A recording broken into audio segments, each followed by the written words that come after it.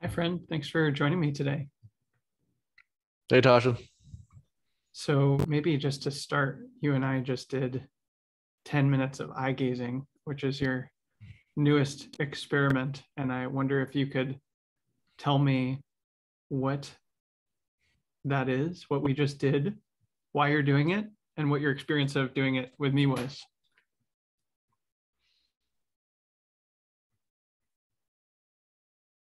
So basically, we just looked at each other's eyes for 10 minutes silently.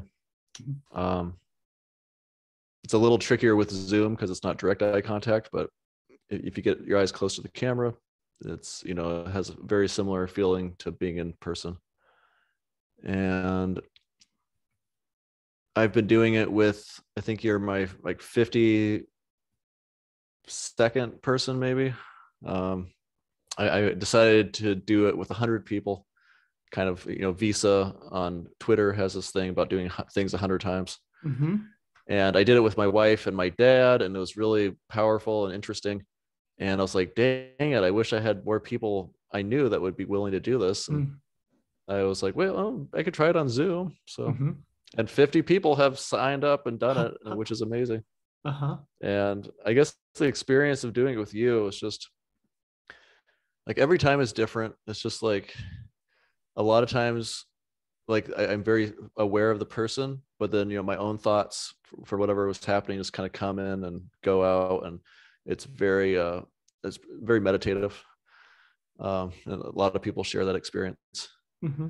And one thing that happened with you that I've noticed before, but I'll be looking at your eye, and then your face will start morphing and stuff, and like changing like shape, and like it's very interesting, these different like hallucinations. Um, but I guess with you, I felt I mean there was like a certain sadness, certain pain, certain gentleness that came across.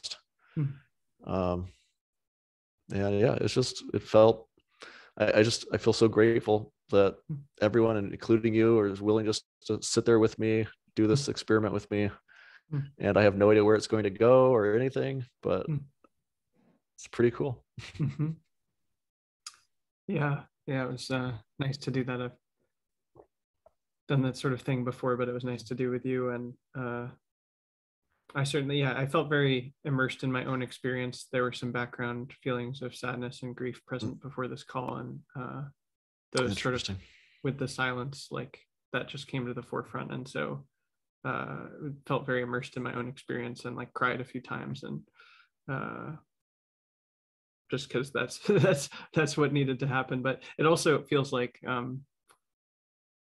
I mean, obviously we're just getting started with the conversation, but like that's going to be a good ground for this conversation of like connection and presence and that sort of thing. So I really appreciate that space being opened up. Yeah, and like I was telling you before, my one of my challenges I'm going to be doing during this podcast is basically being comfortable with more silence, Mm, instead of what I sometimes do, which is I start talking while I'm still thinking.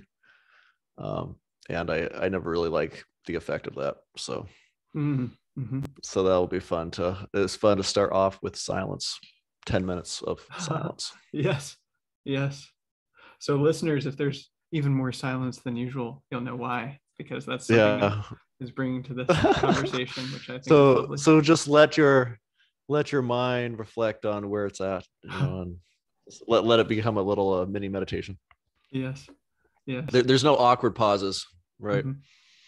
There's here we go. Here's a I'll paraphrase Bob Ross.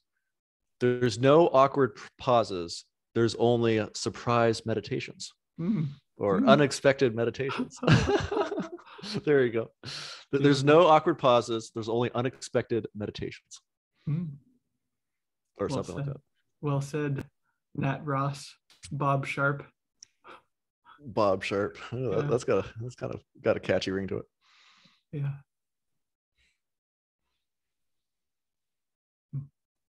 Hmm.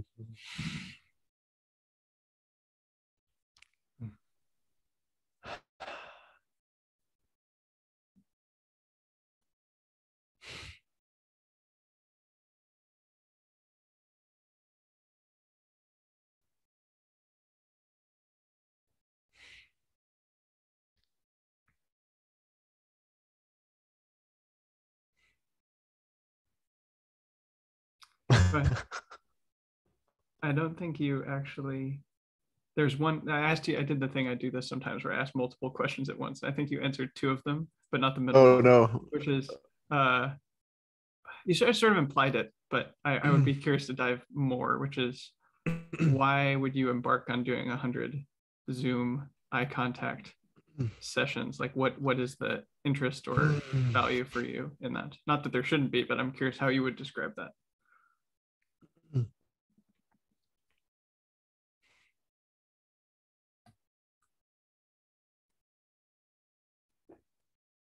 Well, curious. That's one word. But I think it kind of ties into a lot of the challenges I've done, in that it's basically kind of leaning into this fear I have of other people. Mm. And I did this session with this guy recently. He does like kind of somatic healing and stuff, or IFS stuff. But one of the things that came up during that was this feeling of shame that was in my face.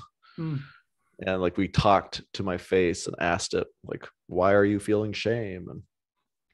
And the response that came from my face was basically like, I'm afraid they will see me, Mm. or I'm afraid I will be seen, and they will.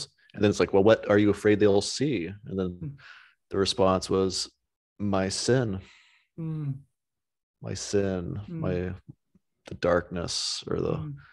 And I think I've always been terrified of letting people look into my eyes, because I just feel like they'll see through my mask, and that'll be the end. Mm. So yeah, so that's probably one reason. It's just like,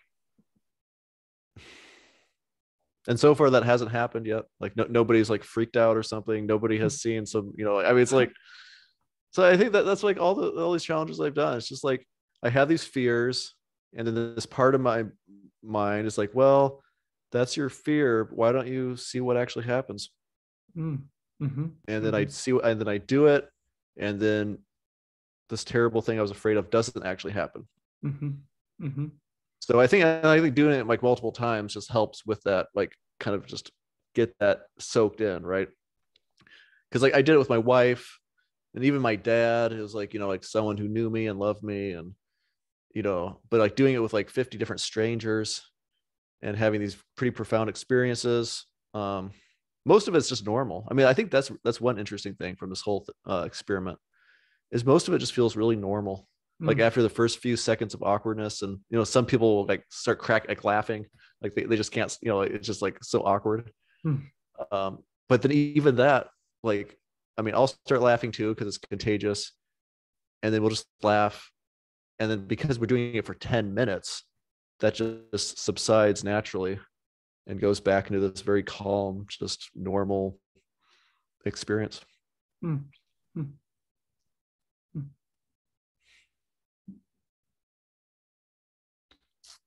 Is that fear of being seen present now going into this conversation? Yeah, definitely. Yeah. Mm. Well, that's one reason I was interested in doing it too. Mm. Mm-hmm. Uh-huh. It's like Is it's another way of leaning into that fear and seeing what happens. mm-hmm.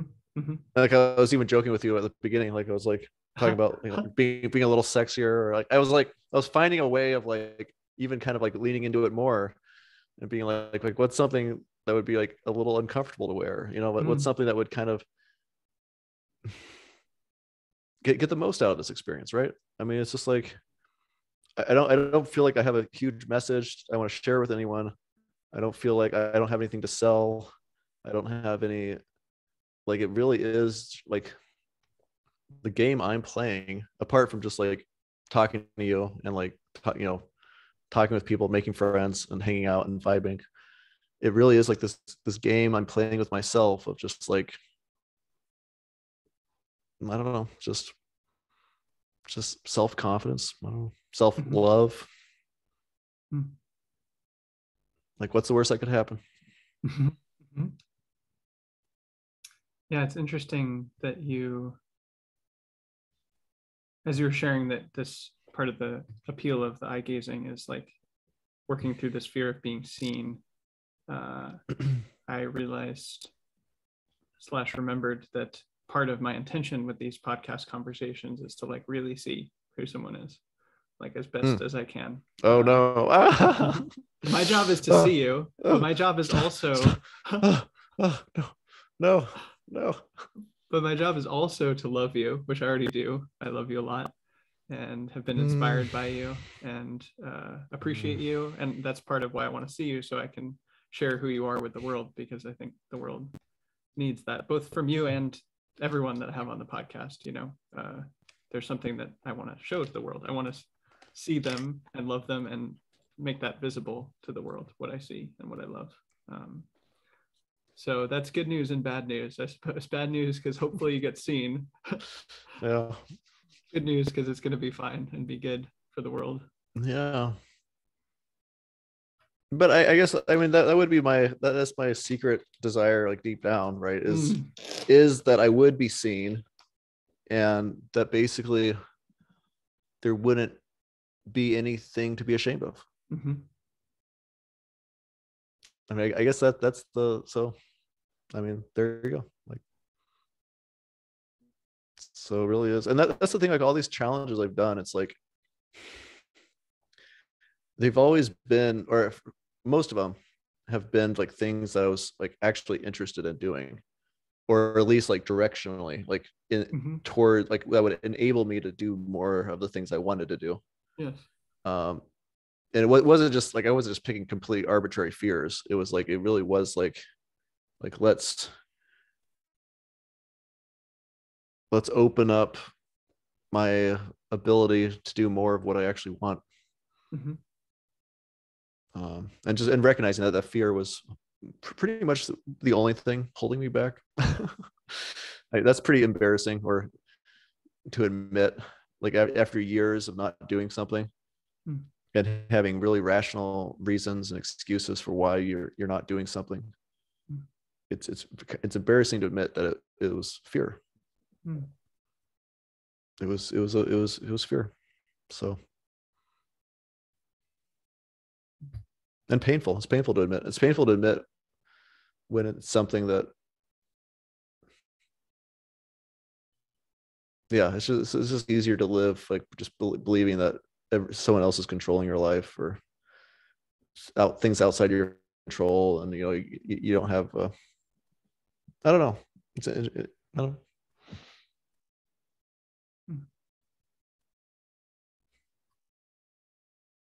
Yeah, why don't you ask me something else? I'm starting to ramble.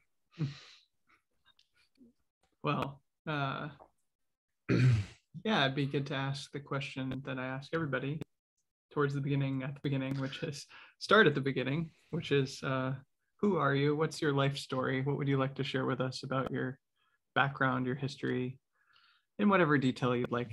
Could be long, could be short.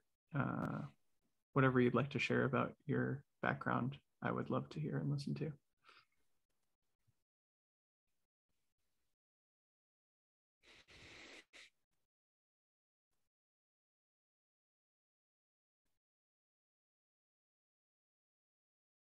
Well, number one, I don't know who I am. And I think that's one of the most interesting questions in the world. And I think pretty much everyone is trying to solve that question, no matter what they're studying and learning.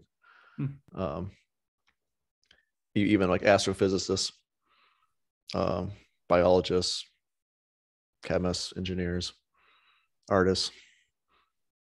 Um, but basically, I was born in a community that was started in the 1970s in Portland, Oregon, basically on a college campus. It was a bunch of like college students that were born again Christians. This was kind of in the tail end of the hippie movement.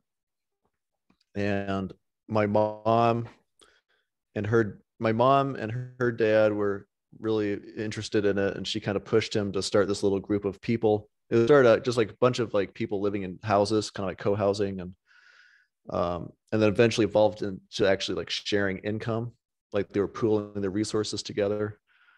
And then eventually my mom and dad basically took over, and then they decided to become Catholic, which was really interesting because before that they were just like charismatic, kind of non-denominational. And so that was when I was 2 years old. And so yeah, I mean, there was about 30 people or so. It was never really big, and they never really encouraged people to join. Um, they tried very hard not to make it like a cult. Um, so it really had the feeling growing up of just like a really big family. Like there was like other kids there that were like my brothers and sisters, but there was a bunch of like single people too. So I had like, it was felt like ants, and I felt like a tribe. I felt like I grew up in a little tribe, and it was really interesting to have that experience. Um, I'm really grateful for it. Um, but then when I was about 20, or actually I was about 19, and a young woman joined the group and really liked it. And we ended up making a movie together. Like I knew I'd gone to film school, and I'd always liked making movies, and she wanted to make a movie. So we made a movie with our friends and in the community there. And we ended up falling in love. We got married. We had our first kid. And then we were feeling the need for some more freedom. So we left, and I had no idea what to do. So I was just like, we were super poor. I had never really planned on making like having a career or doing anything on my own. So that was really hard. And we were also pregnant with our second kid when we left. So anyways, now we have 4 kids. For a while, like I did sales for a while. Then I was like an antique dealer full time, like buying and selling like junk I'd find in barns, and then I would sell it on eBay. And we did that. We didn't make very much money. We were on food stamps. And that was all in North Dakota where I grew up and where we got married. And then we moved to North Carolina to escape the terrible winters. And my whole life basically fell apart. We ran out of our savings, moved back in with my in-laws with 4 kids. Um, and then I learned how to do, I went to a boot camp. I learned how to do coding, was able to move my family out to join me in Atlanta. So that probably saved my life. I was getting so depressed, and my anxiety, I was having anxiety attacks all the time. And so yeah, that's basically my entire life story. And now I'm currently, my wife learned to code too, so she was able to get a really good paying job. I was able to quit my job and just be with our kids. So now I basically am the full-time dad. And we spent all of last year driving around the country in an RV. So that was like a lifelong dream of my wife. So that was really fun. And then we bought a house at the beginning of this year. That's our first house. So we've been married 10 years. We have 4 kids, and we just bought a house. Mm-hmm. There you go. My story. Thank you for sharing, friend. And I wonder if you could say a little bit more about the community that you grew up in, and what that was like to grow up in that, and what maybe what you took away, or what values you feel were instilled in you that you maybe still hold. I don't know, anything you'd like to share in that direction. Sure. Yeah. So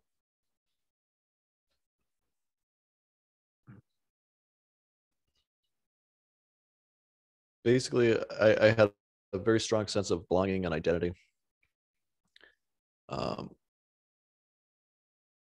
A sense of like being kind of in the center of the universe, like all the different projects and things that the community were trying to orchestrate, and different conferences and things they put on. It was very exciting from that perspective. It felt like we were living this radical, really interesting lifestyle. On the other hand, I also felt really weird, like going out to like the mall or something, and we'd wear suspenders and like we look kind of weird, and the women would be wearing dresses and head coverings. So there was definitely a sense of like being kind of abnormal.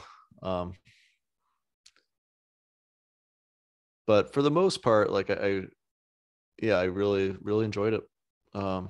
It was very structured. Like we all got schedules, like where basically every half hour was broken out into like different, tasks, or, I mean, there was like some free time, but very structured. They homeschooled us. So my parents didn't teach me, but because like there was like other like, grown-ups that were at the community that taught different classes. And I think in terms of like probably one of the biggest lessons I got was basically honesty above everything else. And I think that's probably partly because the way the community survived, they've been going for 50 years now, which is crazy. Like most intentional communities do not last 50 years. Most relationships don't last 50 years. So here you have like, 20, 30, about 20 people now, I guess. And a lot of them have been together for 50 years. And the only way they really did that, I think, was through like very honest communication and just prioritizing that above pretty much anything. So like the one unforgivable sin that I felt growing up was basically dishonesty. And I would break the rules. I would do different things. I'd get in trouble, but I'd almost always confess. I'd almost always like make up, like bring it to the light, because I knew like that was the one thing that would destroy the group, or at least like give my parents disapproval. So yeah, it's one of those things like like when we were thinking of leaving, like I couldn't even imagine living outside really. But then once I got out, then I started appreciating the freedom and the being able to like set more of my own schedule or dress how I wanted to. And most importantly, think what I wanted to. So that would like I'm not Catholic anymore. I'm not Christian. I'm not religious. I've basically, I've basically pursued a very different path, but in a way that has kept open the relationships with my parents, which I think is pretty funny. So like a couple years after I left, when I was kind of like, realizing that I didn't really believe anymore and I didn't want to practice my faith, and I brought it up with my wife. I brought it up with my dad. I basically said like, hey guys, how would you feel if I stopped being a Catholic? Like I was very open about it, because once again, I knew that I valued it. I valued relationship. I valued these people who love me, and I was able to find a way to kind of like go down my own path while maintaining that. And I guess I'm proud of it. I'm very proud of being able to do that, and grateful I did that, instead of just like cutting it off and saying they're bad, they're evil, and I found something better. And I don't really feel that way at all. Like I see what they have, and I'm like, I am never going to experience what they have. Like I know what it's like to have community. I know what it's like to belong, and I know what the cost is required. And I don't know. Yeah. I mean, I see it. It's a very beautiful thing. It's a very good thing, but I'm not willing to pay that price anymore. What's the price? Price is freedom. Freedom, especially just freedom of what you believe. Yeah. If you're gonna have a group of people that stick together for a long time, they're gonna have to willingly and knowingly sacrifice their own individual little desires and things, and for the sake of the group.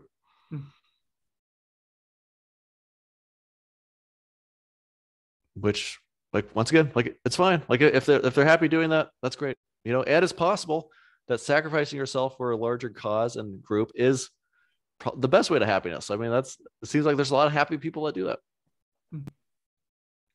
So I don't know. No, I guess it's one of those questions where it's just like I don't really know why. I mean, I don't know how I feel about. I mean, it depends on the day or depends on the mood. Um, but yeah, I'm definitely grateful for the experience because it was like unique and different, and I think it gives me a very different take on things than like most people that went to public school and just had a more normal childhood. Um, but yeah, I don't know. It's but I guess I kind of have my own community now. I mean, I have like 4 kids and a wife, and it's definitely a lot more community than a lot of people have. Mm-hmm. What makes you unwilling to pay that price now? The price of community, the price of freedom.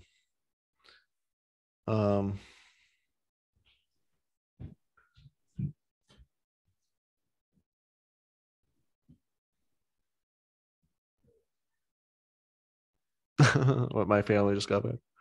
Mm.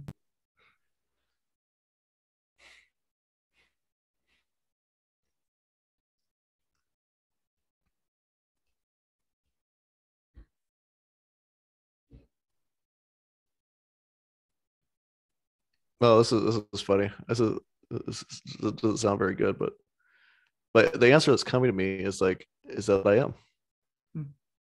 I am willing to pay it. And the interesting thing, and that's like even the story of how I left my community. It was my wife who was feeling the need for more freedom. Like, I mean, just the structure of the community and the way the focus of the community was kind of shifting, but like little things like they wanted us to use cloth diapers instead of other cloth diaper or paper diapers, and just like little things where it kind of made it hard. And yeah, she was feeling the need. She was feeling the need for more agency, more say in how we raise the kids, and yeah, if I hadn't married her, like I would still be there. Like I wouldn't necessarily be happy, but I would probably still be there. Still believing what I believed before. So that's the question. So I basically prioritized my relationship with my wife over my relationship with the community, which is interesting. That wouldn't necessarily, that could have been a deal breaker in a certain sense. Even though like the community thought that they were like, yeah, you guys, go live on your own for a little bit. That might be a good experience for you, and you're welcome to come back. And so it wasn't even like I was basically the only one like, what? This is a terrible idea. What are you guys talking about? I don't know how to make money. What the heck? That's what you guys are for. That's what the heck? So yeah, like in a certain sense, like yeah, I am willing to pay the price. I guess that's the answer. Is that I'm still with the community that I basically prioritized over my parents and their community. Yeah, so actually there you go. It's there you go. But I'm basically only willing to pay that price with people that aren't going to leave me. Because that was one of the most painful things in the community when people left. Like that it just hurt so bad. Like we'd have people stay with us for years and years, and then for whatever reason they would leave. And like as a kid growing up there, it was like it was so painful. It just made me feel so helpless and just like sad and like, why are they leaving? And don't they want to stay? Don't they want to be with us? Don't they want to? So yeah, I guess that's what I feel with Martha. It's just like she committed it to me. Hmm. for life. Nobody else has done that. Hmm. Even my kids will eventually leave me. Hmm. But it's like Martha is committed to me for life, and I committed to her. So to me, it's yeah. I mean, there's still this constant like negotiation or like conversation we've been having for 10 years over like what kind of freedom. Hmm. How can we individually have enough freedom to be happy, but there's never, I mean, it's always been in the context of being married. Mm-hmm. Mm-hmm. Yeah, so that's good. I'm glad you brought that up, because I guess that's the answer, is that I actually am willing to pay the price. just not in the context I was in before. Mm-hmm. That makes sense. I'm having two questions come to mind about your marriage, and I'll leave you Yeah. to decide how you want to answer them. But first is about when you met Martha, and I've met Martha in person. She's lovely, and I've also been in love and know what it's like to be in love. And so, in a certain way, it makes a lot of sense to me that you would leave the community for your marriage, and she's wonderful, and that makes total sense. The question I'm asking is like, yeah, about her and what qualities she has in herself and like in relationship with you that came into your life through meeting her, that made you like fall in love with her and want to be married to her and want to leave this community that was so precious to you for her. Like what about her character did you see that was made you love her and commit yourself to her? Yeah. Who is she? That's a great question. Well, let me I'm gonna go ask her to close the door. I'll be right back.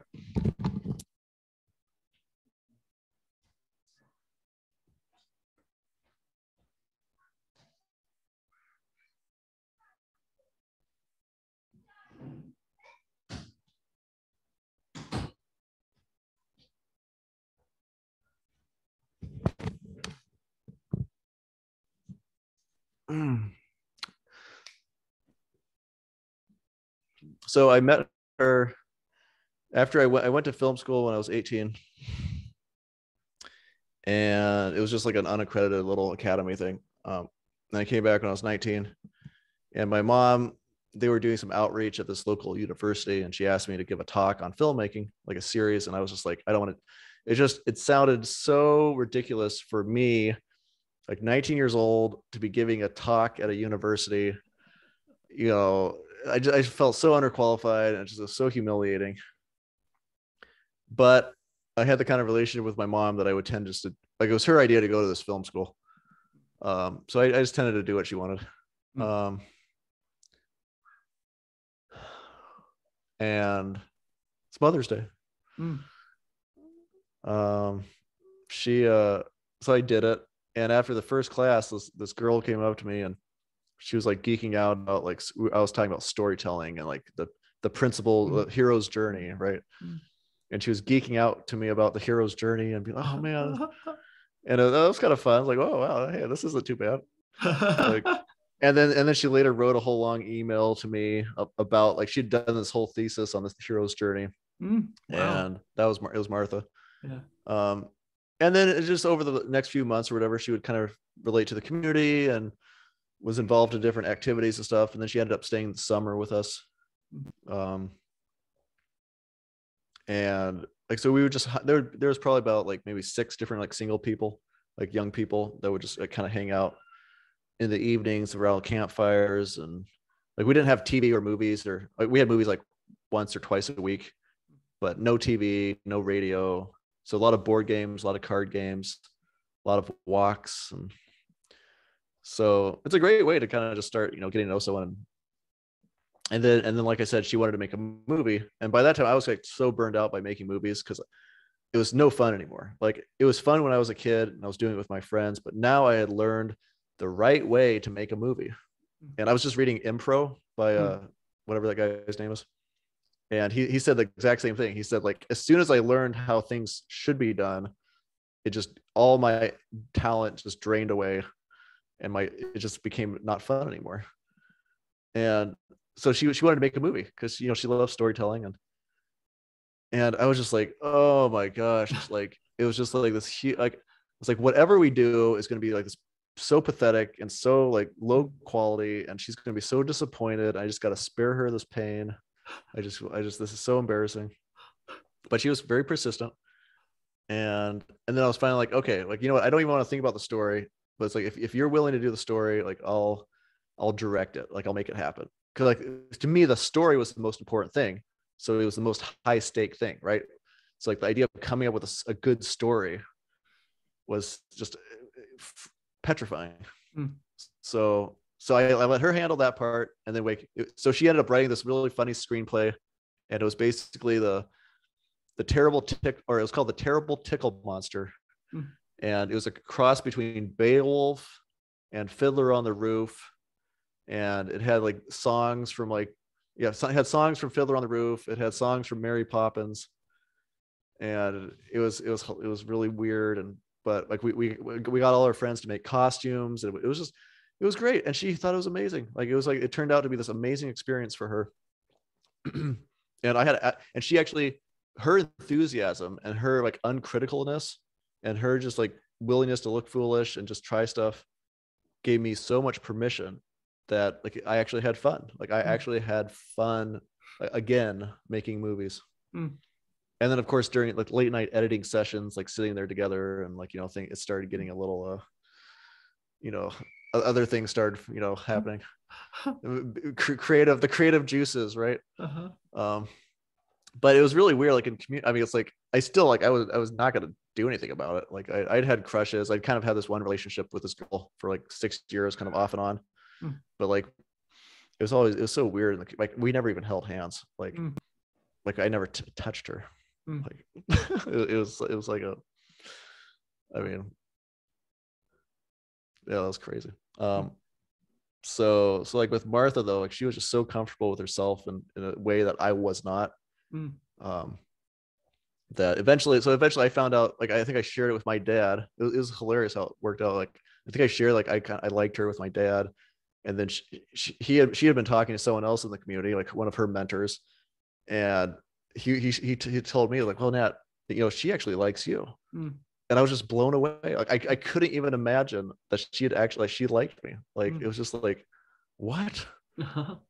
So then it was basically kind of this arranged like courtship thing, Mm. where we were still living together. Like everyone was living together in the same place. But like we would like sit together at meals, and then we would start having like little kind of dates. And like one of my first dates, we went on a walk, and I was so nervous, like I threw up behind a tree. Mm.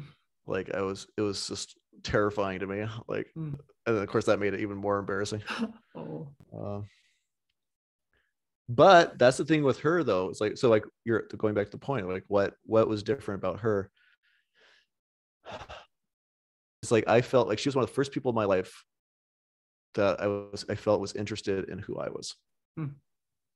She wasn't just interested in the community. She wasn't just interested in God. She wasn't just interested in, you know, whatever. Like she was interested in me, and that was like a superpower.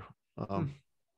And going back to like the beginning of this, like she was one of the first people that I remember in my life being comfortable looking at her eyes Mm. for like long periods of time. Mm. Like there was no awkwardness. Like I had done dancing and stuff, like swing dancing and ballroom dancing before, and I would never look at the girl. Mm. Like I would never look at her. Mm. But when I looked at her, there was no judgment. There was no, it was the opposite. It was like she was encouraging me. Like it was infectious. Like it was just infectious enthusiasm. Mm. So yeah, there really was no question. Like once it became clear that like she was interested in leaving, and like I mean, I was gonna go with her. Like Mm. like she made me feel a way that yeah, I mean, so yeah, on the individual level, but then of course sexually too. I mean, just like meeting these needs in a way that like the community had not been able to meet. Mm-hmm. So Mm-hmm. Mm-hmm. yeah. Mm. So yeah, I was married like 2 months after my 21st birthday. Mm-hmm. About a couple of years after you met her. Yeah, barely. Yeah, Mm-hmm. barely, like 2 years after I met her. Makes sense. Yeah. Yeah. Huh. Oh, because back then too, like,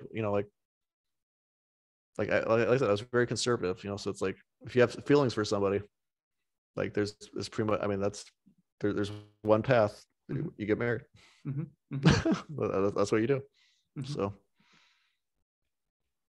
So yeah, I have all sorts of like very complicated feelings about like that whole thing, and like like would I have done it differently? Should was I too young? All these different things, and it's like I'm not sure. I don't think it's really helpful to do that. But it's always funny, like on Twitter when people are the dating discourse is happening, or the it's just like or people are always like, oh wow, you've been married for 10 years, Nat, and I'm like oh, that's so cool, and it's just like I have nothing to share. Like I have nothing. Like my situation was so bizarre, it was so weird, how it happened was so crazy. Like that's another reason like I like never talk about like my marriage like online and stuff. It's just it's just like it was like I was married like in a completely different culture, or like 100 years ago, or like it was just like it was not at all what the normal experience is. So yeah, I don't know, what is it, how's that make you feel? Oh, it's sweet to start. I mean, it's sweet to hear about the story of how you met her and falling in love with her. Yeah, it connects some dots for me about, as I say, I've met her and I know you, and makes sense of your relationship, and it's beautiful, and I feel grateful that you shared it with me, and grateful that you two are together and she exists and that you exist. I don't know, feel love for both of you. Yeah. right. Yeah, the other question that came about your marriage, and yeah, again, I'll leave you to decide how you want to answer this, but if at all, but let me think how to ask it as well. Take some of this precious silence to decide how to ask this question. Okay.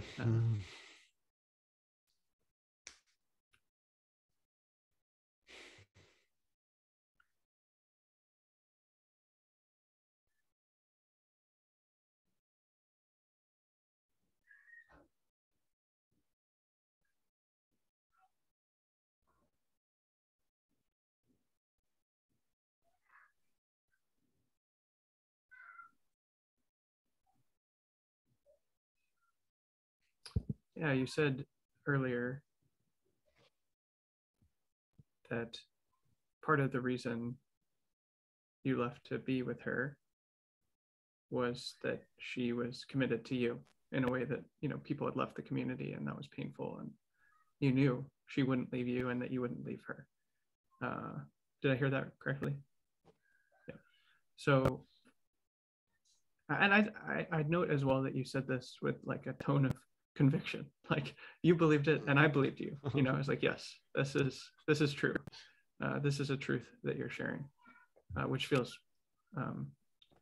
precious. And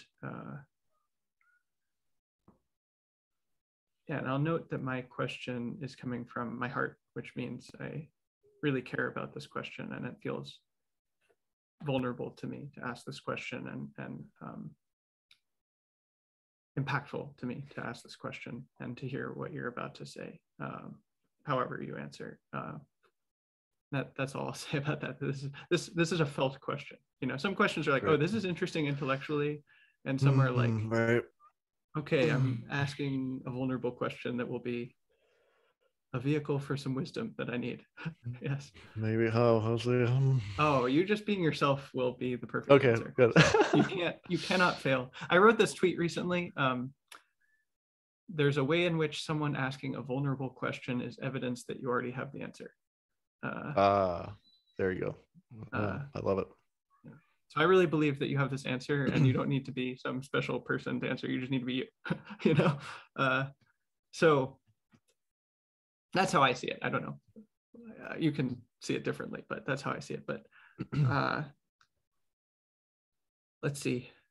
The question is something like, I mean, you said earlier in the podcast, most relationships don't last that long. Most communities don't last that long, right? that's just a fact, right? Like these days, most relationships don't. So, and yet you had this kind of tone of conviction, like she won't leave me and I won't leave her. That's just how it is. That's the commitment we made to each other, you know? And so I'm kind of like juxtaposing those things. And I'm like, how do you know that? How do you know she won't leave you? How do you know you won't leave her? I believe you, but how do you know that? Hmm.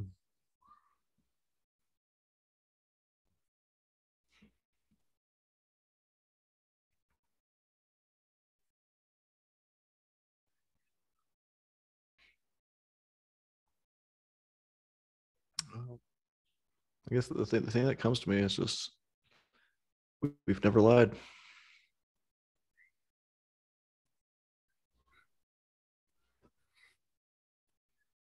She's never lied to me. Like everything she has said has it's been as best she knew the truth. Mm-hmm. And I've tried to do the same for her. Mm. So she said she wasn't going to leave me. I said I wasn't going to leave her. And you've never lied to each other.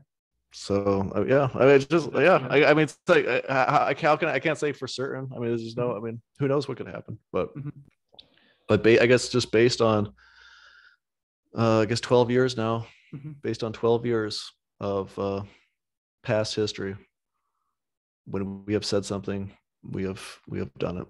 So beautiful, beautiful.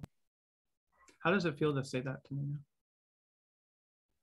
It feels like I have something that's it's beautiful. It's like a I guess I mean it's yeah, it feels like it's a beautiful thing. It's a beautiful, like rare, precious kind of thing that I, for whatever reason, like, and like I don't even take credit for. I mean, it's not like I said, like I don't want to like set myself up as like this model relationship or something. Like I think I think most of it is just I mean, based on who she was, you know, her personality, based on how I was raised, you know, like how I was like brought up in this very, you know, this hyper communication, hyper honesty kind of mindset. Like it's been working out. And it's just like it's not even any, I mean, it's not judgment on anyone else. It's just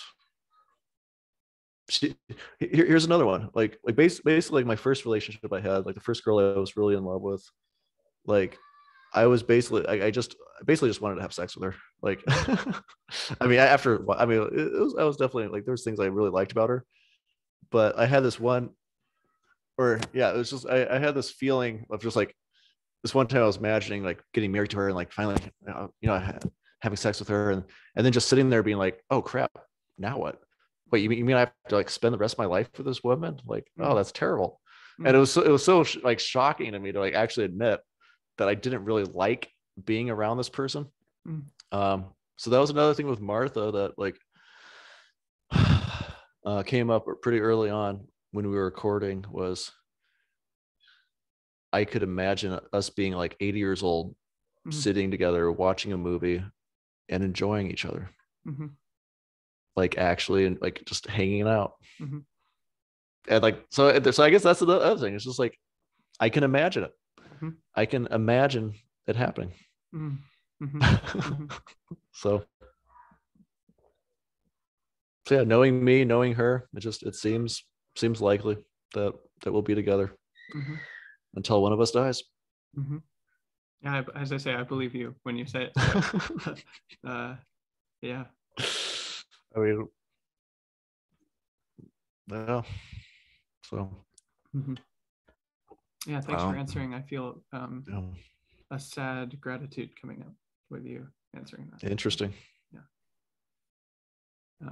It's wisdom that I needed here. So thank you. Good. So fast forwarding a little bit, you left the community with Martha, and then that was a change for you. Leaving the community, being out in the world, first kid, you know, second one on the way. What kinds of lessons did you need to learn in those years after you transitioned out of the community? How did you have to grow? Hmm.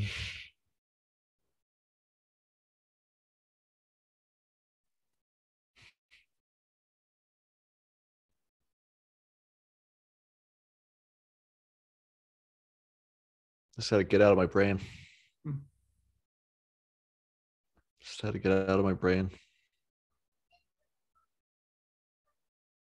I had all these ideals and like this image of myself and these things I valued myself for, and I was just ripped away, just absolutely ripped away. Like my sense of identity, my sense of worth, just absolutely destroyed.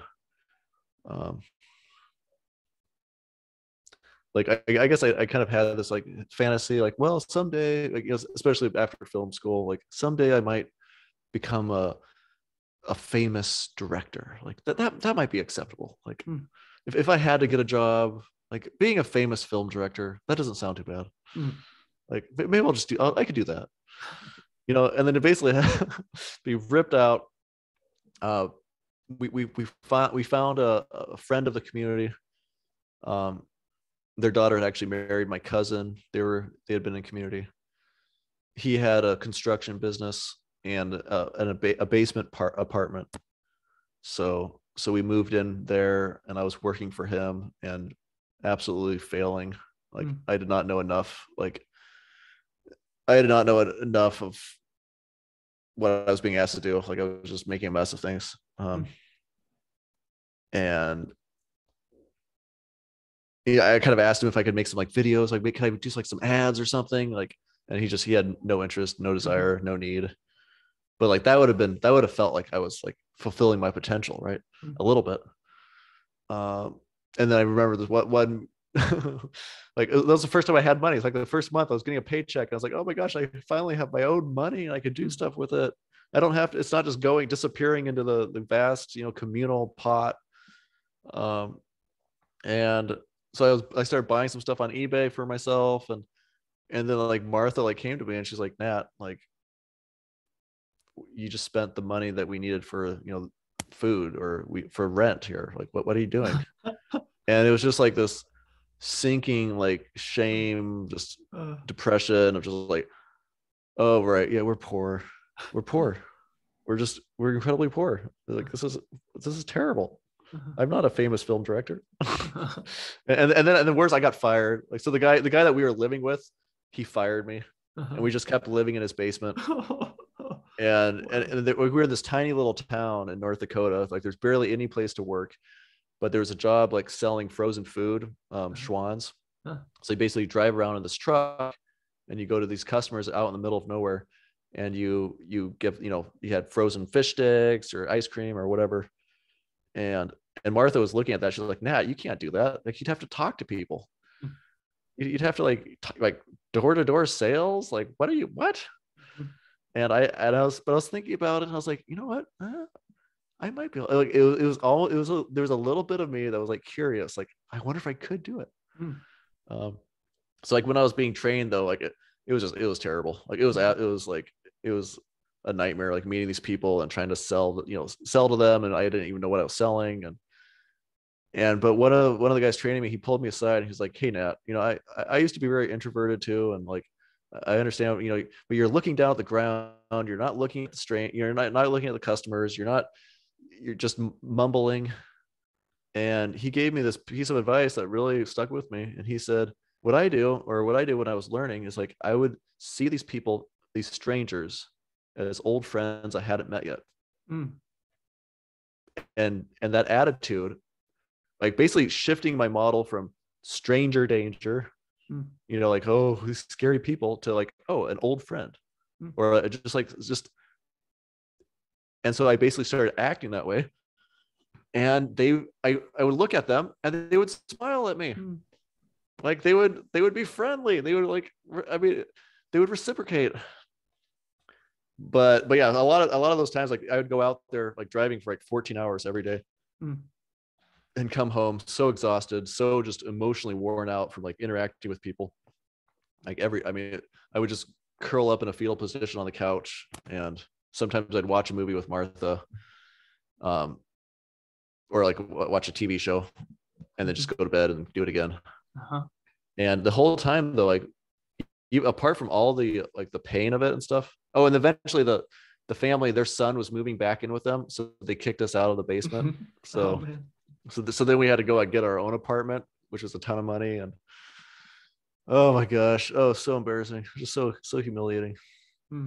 And I'd be driving out there in my stupid little like Schwann's uniform and like and I'd be thinking like, oh my gosh, if like I never posted on Facebook, I never talked about it because I could just imagine like my classmates at the film school just shaking their head, just oh, poor Nat. He's not a famous film director. He's not living to his full potential. He's selling what is he doing? Selling pizzas? Like what? Like I was so embarrassed. And at the but now looking back on it, I'm like, there I was for like the first time, like actually like making an income and like taking care of myself and trying to provide for like my wife and family. And like there's a million reasons why I could be really proud of myself.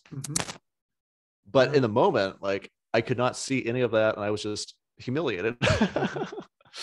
I was but the image of myself that I had was so far off from the image that I was actually living out, or at least that I saw.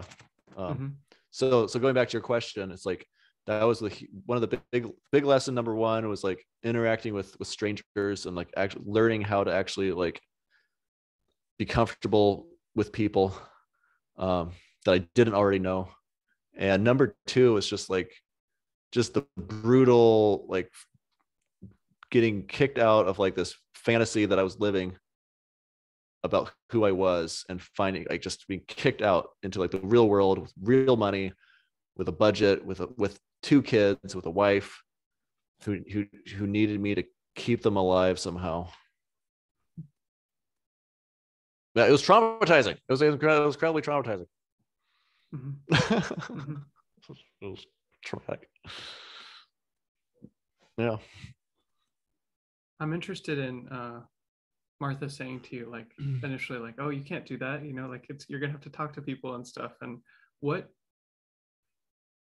ask this question, what was your introversion and like fear of people and that aspect of your personality like before you left the community? What was sort of the roots of that, and what was that like for you at the time?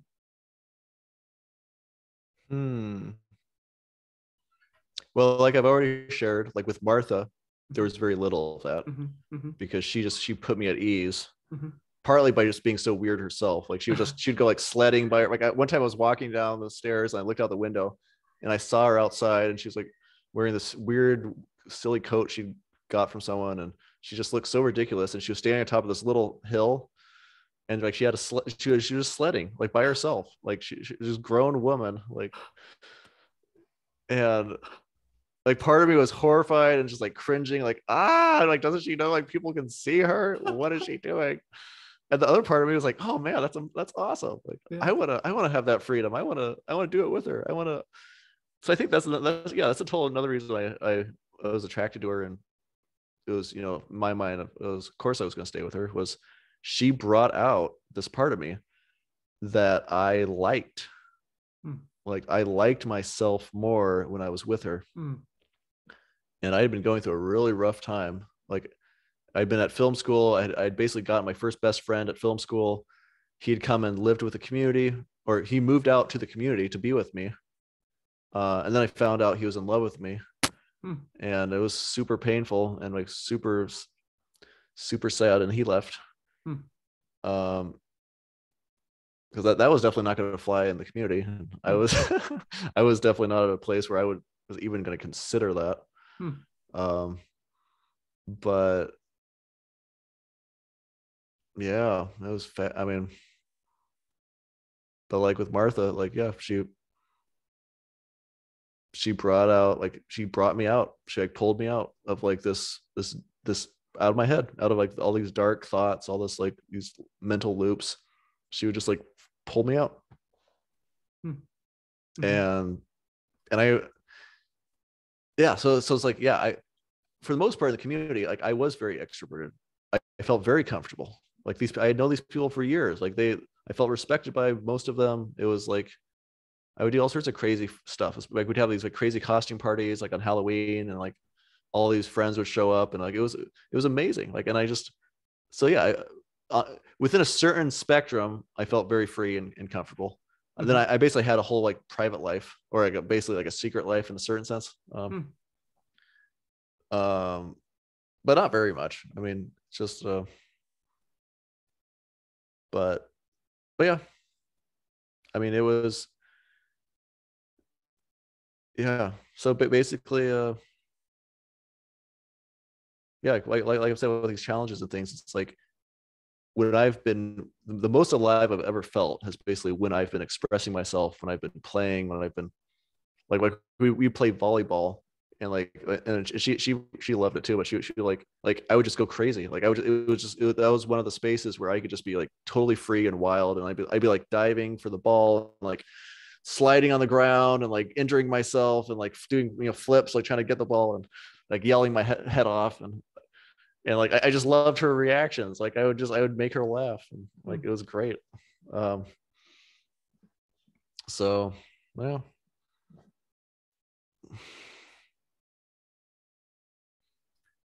so the introversion was one of the things I'm hearing is like maybe that the introversion came out more with people that you didn't know, that you felt safe. oh right, yeah, oh yeah, sorry, yeah, so yeah, that was it. I mean, that like basically if I was outside the context of the community and people didn't know who I was completely I mean, I didn't know what to, I mean, like it was I was super shy. Like I spent 1 year, my junior year in high school, they sent me to a little Christian or Catholic school in Ontario. So I basically stayed with a family there, and so I was like 16, 17. I was 17, and their son was like 13. And he basically was like, he kind of like bossed me around and stuff, and like I would just like take it, and I was just so, I had no idea what to do or how to like basically. I was fine. I was better talking with adults. Like I was more comfortable because like at least they didn't like tease me. But yeah, that was definitely that definitely was interesting. Just like basically see what it's like in the the real world. And then film school, I was pretty shy, pretty introverted. Oh gosh, oh yeah, like I was part of this youth group at the in Ontario, and it was basically a youth group that was supposed to be like doing ministry for like middle schoolers, but I basically they had me join just like I would have other like teenagers to relate to, but like we were putting on this like retreat for these middle schoolers, and like but this is the famous like moment where I was supposed to be mingling with them and like talking to them about God or something, and I was so horrified. I was just like looking around for like my other teammates, and like but they were off like doing stuff, and so I just went into the bathroom, and I just like sat on the toilet and just like hated myself. Just like looked. I mean, I remember like looking at my arms and be like, "Oh, I'm so skinny. I'm so hideous. I just my hair's bad. These kids are." I mean, it was just like. And then I ended up in that same retreat. I ended up like sitting next to a couple kids, and I kind of talked to them a little bit, and one of them mentioned me at some point, or said something to the group, and then later on, one of my super extroverted kind of jock teammates was like, "Oh yeah," and they were talking about the retreat, and they're like, "Yeah, even Nat, like they even mentioned Nat at one point. Like, whoa, good job, Nat." And I was so humiliated. I was just like, or there's something like even Nat like got noticed or something, or I don't know. Yeah, so maybe that's what all my challenges. Maybe all my challenges are just coming from like this childhood trauma of like of having these humiliating situations and like vowing to never have that happen to me again. Mm-hmm. Because that's what I've talked about. Like, you know, I see it as like basically like training and like, you know, helping me expand my comfort zone and stuff. But for what, right? Like, what's the end goal? I've never really known for sure. And it's possible that part of it's just coming from like this child, like these traumatic experiences of like humiliation. Mm-hmm. So yeah.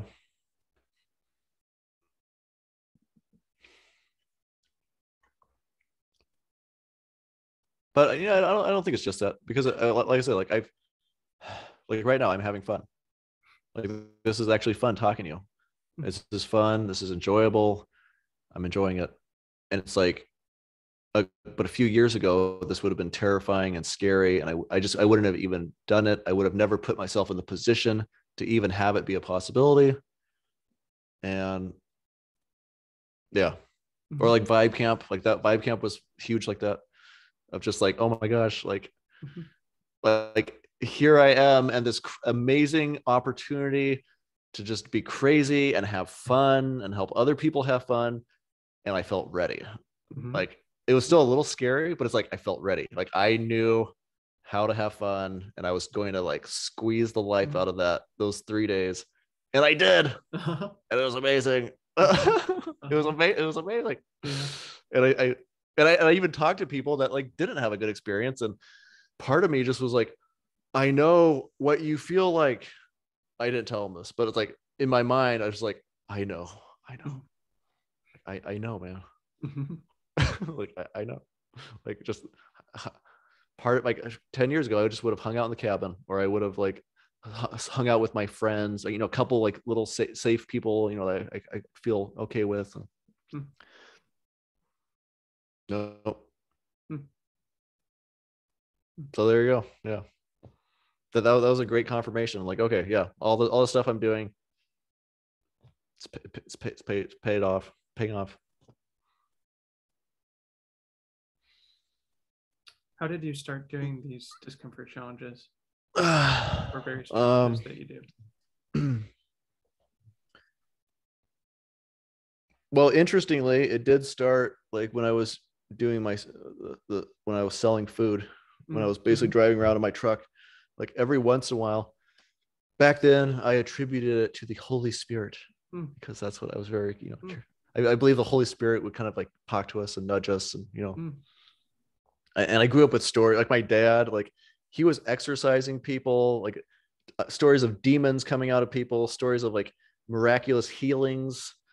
I mean, he had all sorts of crazy stories, and so I grew up very much believing it.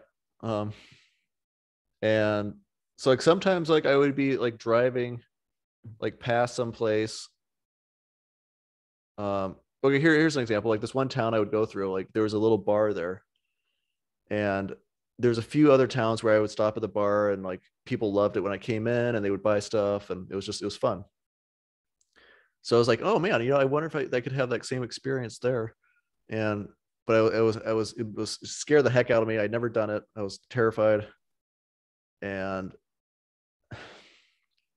so I was driving, and then I just stopped. I'd feel this like this kind of surging like sense that here is this opportunity. If you don't have to take it, but if you take it, something good will happen. Or so, I mean, it was just like, and sometimes I would ignore it, but a lot of times I'd be like, okay, let's try it and see what happens. So like I turned the truck around, drove back, and it turned out that the bartender or the owner was like super pissed at me for coming into his bar. It was super crabby at me. The other people were like putting their heads down, like one guy was like, just leave, dude, just leave. And like he almost like probably started like, I don't know how close I got to like getting punched in the face, but I was just like playing it off kind of as a joke, and I was just like afterwards I realized, oh yeah, he really did not like me being in there. Well, why didn't they want you to be there? I don't understand. I have no idea. I mean, I talked to one of the other drivers, and he was like, oh yeah, that guy he's an asshole. Oh my god, yeah. Why'd you talk to him? But but my guess is like it's just a tiny little town, only like a few people in there. He's trying to sell them stuff, trying to sell them alcohol and food, and I come in, be like, "Hey guys, you want to buy anything? So You want to buy some ice you're cream?" trying to sell this stuff from your company. That's the only thing I can think of, right? Yeah. But who knows? Like it doesn't really matter. It's just like, but it's just, but like I left there feeling like I guess that's the thing. Like every once in a while, I would have these feelings like if I do this, I am going to gain something, even if I don't get a sale or anything. And that was that experience that night, like walking out of that bar. I felt so good about myself. Like I hadn't sold anything. I hadn't made any money for my family. But I was like, whoa, I was so scared of doing that, but I did it. And now I feel good and it's not scary anymore. So that was kind of the beginning. And then I would say the first time I started doing it online was this girl, Dashel Barkus. She does a lot of coding stuff. And that's basically why I was on Twitter, like when I started to learn how to code. And she was going to do this challenge where like 30 days of discomfort, where basically every day you would choose to you just randomly like ask a stranger for $100 or lay down on the floor of a store or like just like these random things. And but you know, things that scared you. And she was basing it off of this other guy, Ted Jang or something, or Jang, I forget, Jang. He did a TED talk, but he basically talked about like doing these rejection challenges. The same idea, like basically it's just exposure therapy, right? And so I'd already been following her. She seemed really cool. It sounded really scary, like, but I was like, okay, if she's willing to do it, it's kind of like with Martha, right? It's like if one other person is willing to do it with me, then I can do it. I can do it. So it was basically me and like four other people, and we were the only ones that actually did it every day. But that was one of the things, like the commitments I made to myself, like once again, was just like, okay, even if it's like some silly little thing, I am going to do this every day, like that. And I did, and like so that sense of, I think that was really helpful too, like that building up that self-confidence of like just seeing myself make these little commitments and like it was really helpful. So like the first one I was asking a stranger for $100, and it took me all day to do it. Like I drove to like 3 different stores. I walked around for hours. And then I finally was like walking out of the mall, and like one of the thing I was convinced was going to happen was that someone was going to call the cops and have me arrested, because that's obviously what someone would do, right? If some strange man asked you for money, and I wasn't even asking for money, I was asking to borrow it, which was even stupider. Like that doesn't even make any sense. Like I'm going to pay him back or something. Anyway, so I was walking out, and like that little voice, I guess, was still there. I was just like, and I saw this mall cop walking toward me, and I was like, the very person I was most afraid of. And so I said, "Excuse me," and he's like, "Yeah, what? Huh?" It's like, "I've got a really weird question for you, but can I borrow $100?"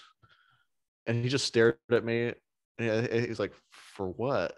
And, you know, but part of the deal was I couldn't actually talk about what I was doing. So I said like, what, just a experiment thing or something. And he was like, no. And I was like, okay, thank you. Okay. Thank you. And I just walked away. And yeah. I mean, nothing happened. Nothing happened. Well, not even that, but it's like, I also realized like he probably thought it was funny. Like it was also on his work shift. Right. It could have been like, and that's the other thing of like talking to people during those 30 days was so hard. Like one of them was I asked a stranger to give me a compliment. That took like an hour to get my courage up for that one. Like that was so humiliating. But one of the ladies, like she was like this older woman, she like started hitting on me. Like she's like, "You remind me of my son's friend." And oh, do I know you? And like, and then she gave me, I asked for a compliment. She's like, you're very handsome. You're very handsome. Yeah. And it was fun. Like I complimented her on something. And I was like, oh my God, like what people could actually not only not hate me, Mm. but actually appreciate me. Mm. Like I could tell, like she enjoyed that weird interaction that we had. Uh-huh. Uh-huh. Isn't that fascinating? So I mean, I guess that goes back to like treat strangers as old friends. Mm. Like when you're meeting an old friend, you have this deep sense that they're going to enjoy seeing you. Mm. Like Mhm. I don't know if you're an old friend yet, but it's like I had that sense like doing the podcast. Like I don't know what we're going to talk about. I don't know what we're going to do, whatever. But I have the sense that you're going to at least enjoy seeing me. Mhm. Definitely. And just the amount, yeah, it's so it's just like the stress just de-escalates, just goes away. Mhm. Just having that sense like, yeah, it's probably gonna be a pleasant experience. Mm. Mm. for both parties. Mhm. So that's what I found with strangers, is that for the most part, if you're friendly and positive, they will actually enjoy the interaction. Mhm. What kinds So of challenges have you done since that time? I've done all sorts of things. Mhm. I don't know, have you seen you okay, one challenge I did was you were giving out side quests and you told me to write a blog post about all my challenges, which was amazing because I had never done it. And now I have something to give people when they ask about it. And I also have a list of things I've done. So let's see. I did 60 days of 60-minute meditation every day. I posted a YouTube video every day. I replied to every Twitter post I read for 1 week. I said awesome 1,000 times. I said yes to every request I got for 1 week. And because I never, this was so incredibly hard, but partly to face into that fear of like dating and stuff that I basically avoided. I asked out like 5 different attractive strangers. Hmm. It took me like an entire month to actually do it. Hmm. And basically like, asked for the number or something like, Hmm. but that was, oh my God, Hmm. that was so humiliating. Hmm. Oh, it killed me. It killed me so bad. Um, I've also done 30 days of saying I love you, Nat, like in every spare second. I was blindfolded for 24 hours. I wore upside down vision goggles for 24 hours. I did 30 days of 30-minute meta meditation. That was with you. Mm-hmm. 100 days of gratitude journaling. That was another thing you gave me. Uh-huh. You gave me that side quest too. Uh-huh. Oh my gosh. See, that's part of the thing. That's so going back to like Dash and her 30 days of discomfort. Like one thing I've found really fun for whatever reason is basically doing it with other people, like either asking people to give me a challenge or seeing them do it.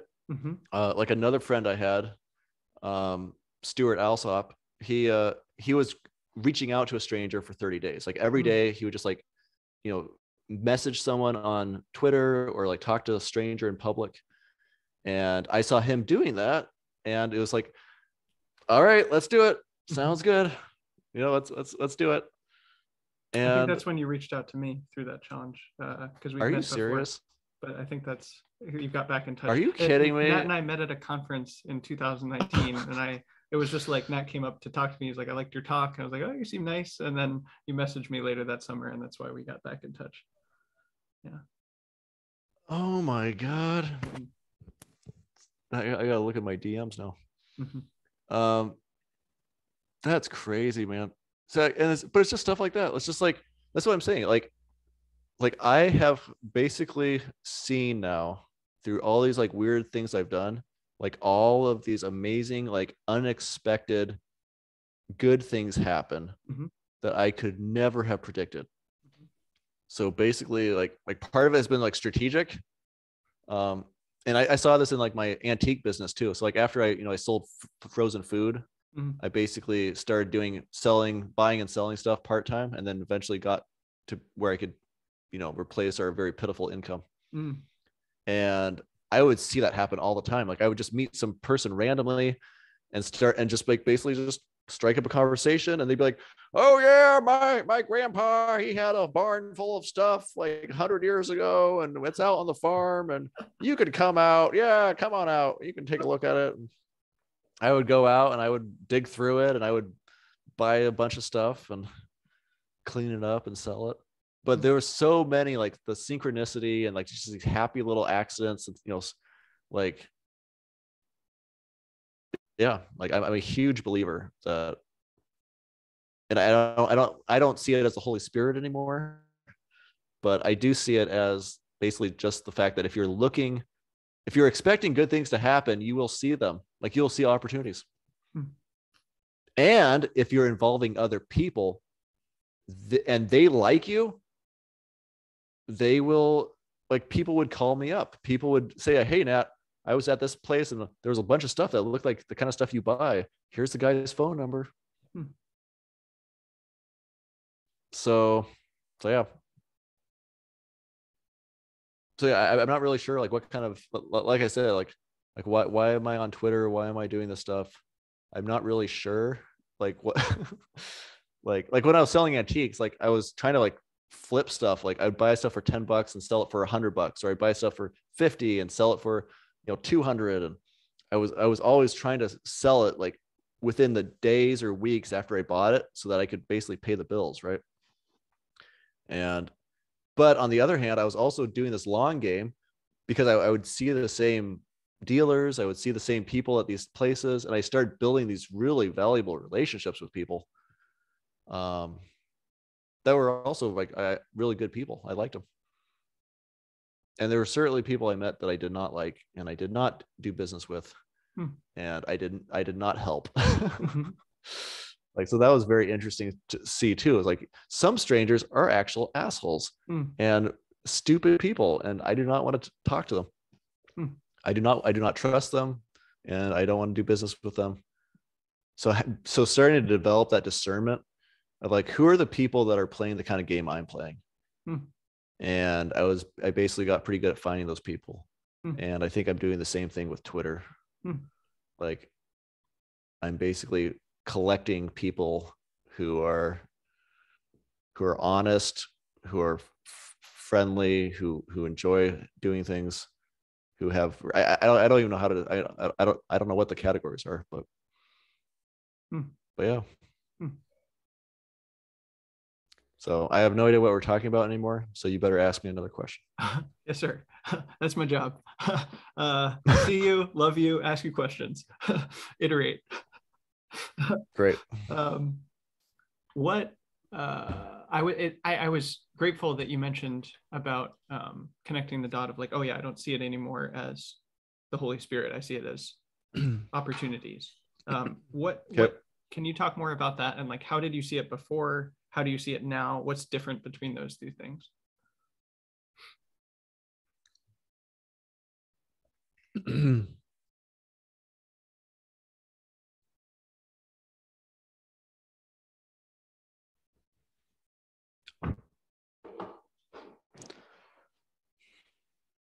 I guess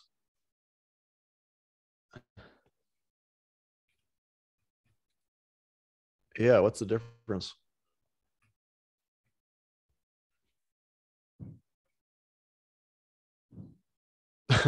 I guess the scope of opportunities.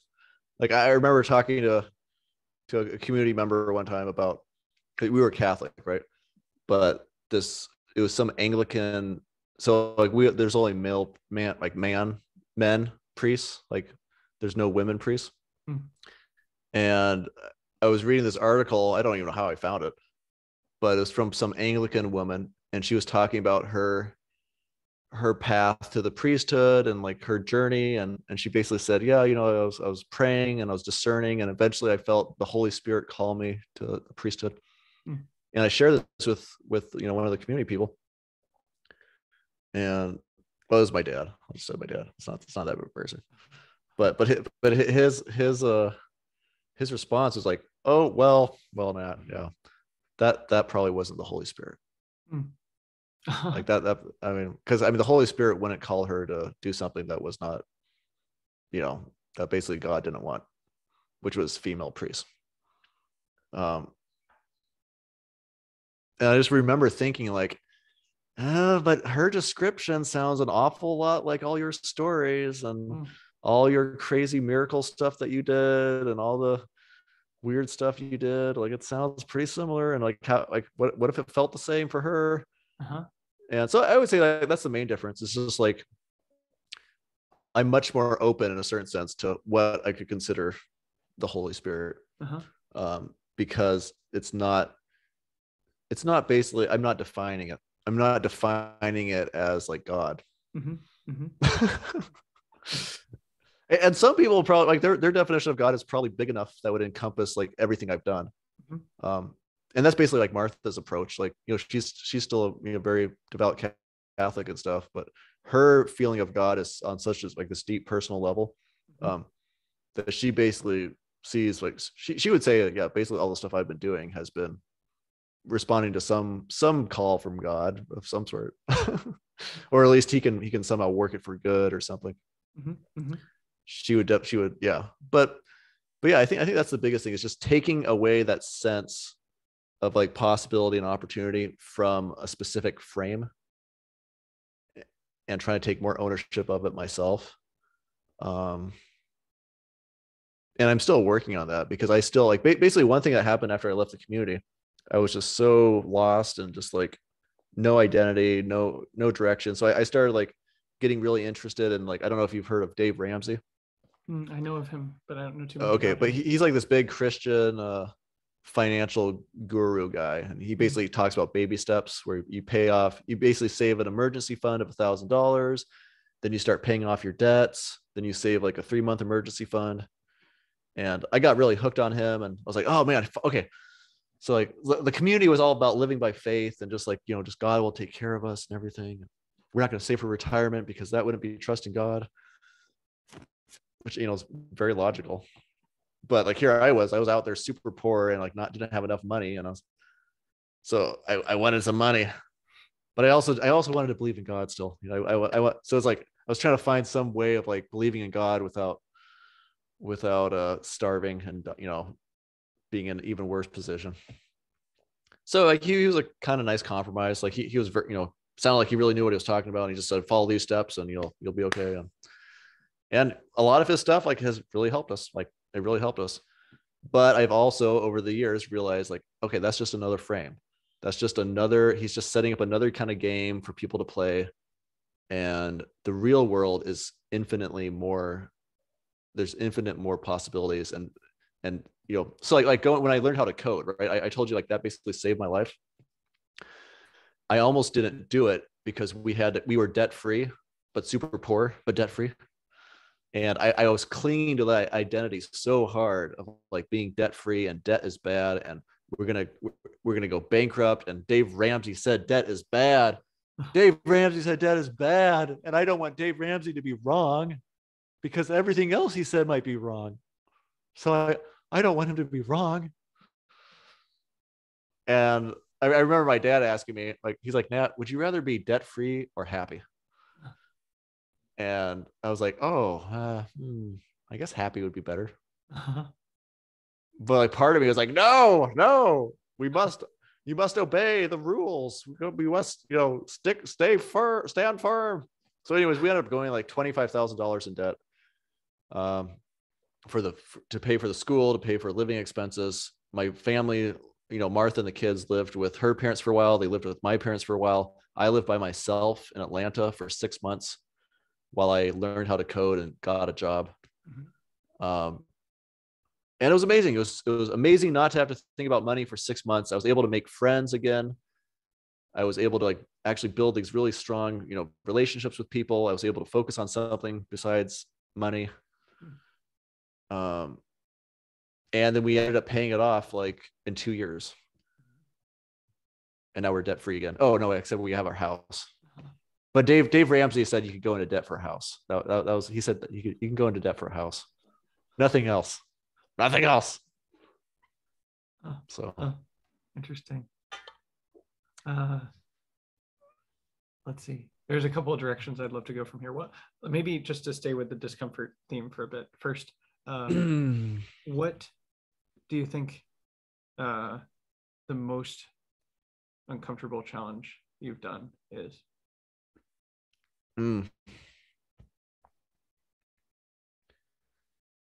Hmm.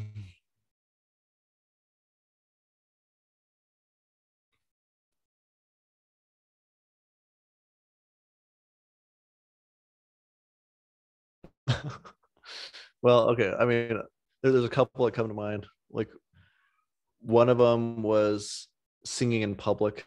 Mm.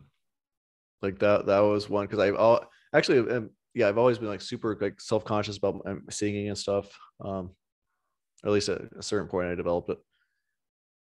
So I went to downtown Atlanta to the park, and it turned out there was like this music festival going on, which I hadn't even known about. But like all these people were going to the park, and I couldn't even get inside without a ticket. So I stood outside the park, and all these like high school kids and college kids were like walking on the sidewalk, and I put my hat out, which was even more embarrassing. I had this top hat. I put my hat out, so it looked like I was actually asking for money. Like busking.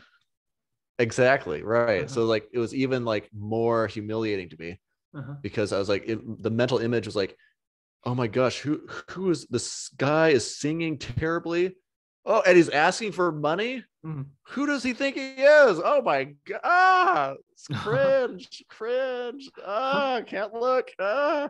Like, and that's basically my reaction to buskers in general. Like I'm so cringe. I cringe so much. It's just so painful just to watch them. I just like, they're out here, they're getting like barely any money. They're total, must be like total losers. It's not even that good. So I did it though. I basically, it took me a while. I was just standing there like in a cold sweat, and then like a lot of these challenges, like I wouldn't even know what would trigger it, but something snapped or something happened, and I just started singing. And then once I started singing, it got easier. One of the songs I sang partly was like was Bad Guy by Billie Eilish for some reason. I don't know. But then it turned out she was actually playing at the park that everyone was going to. And it was like basically what I expected. People would like kind of look at me quickly and then look away and kind of smile and be like, But once I started doing it, like I felt free. It was basically like an altered state. It was just like I basically like went from here to up here, and I was just like, here I am. Like, probably a lot of the challenges I've done is just because I haven't done a lot of drugs. So probably a lot of people when they want to feel like different, they just take drugs. But like I basically never got into that. I've smoked weed one time.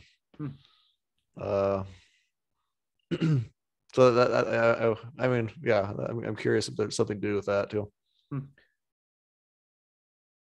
But it's just like, but yeah, just the sense of feeling alive, just like, whoa, like this is different.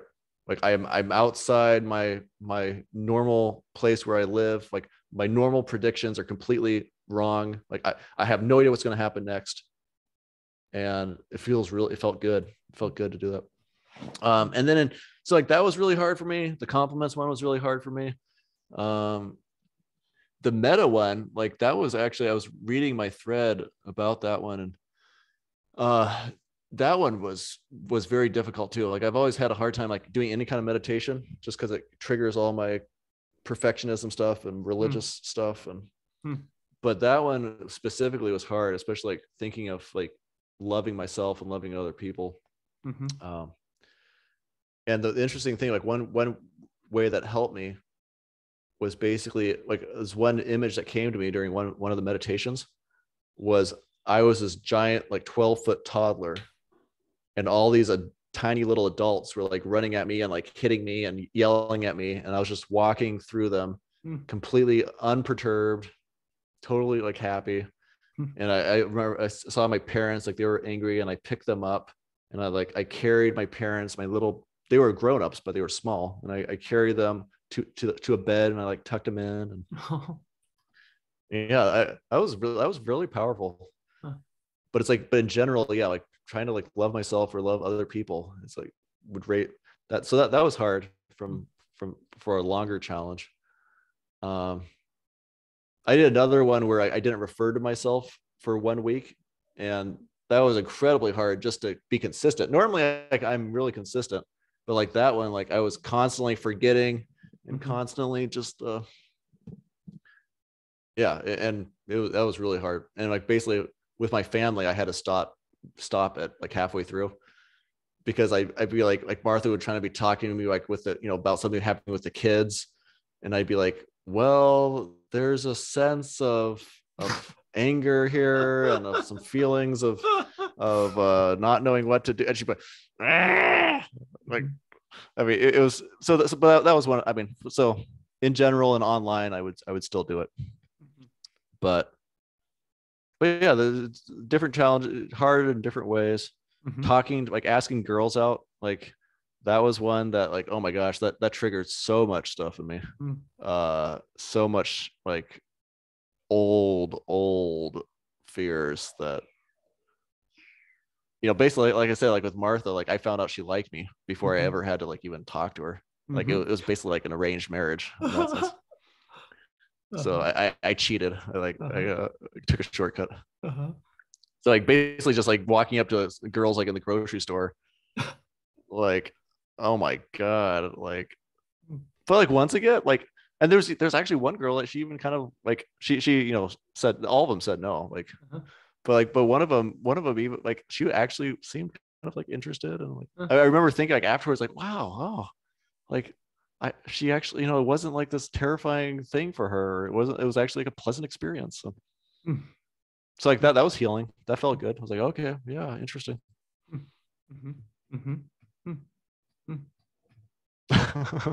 So yeah, I mean, I don't know, man.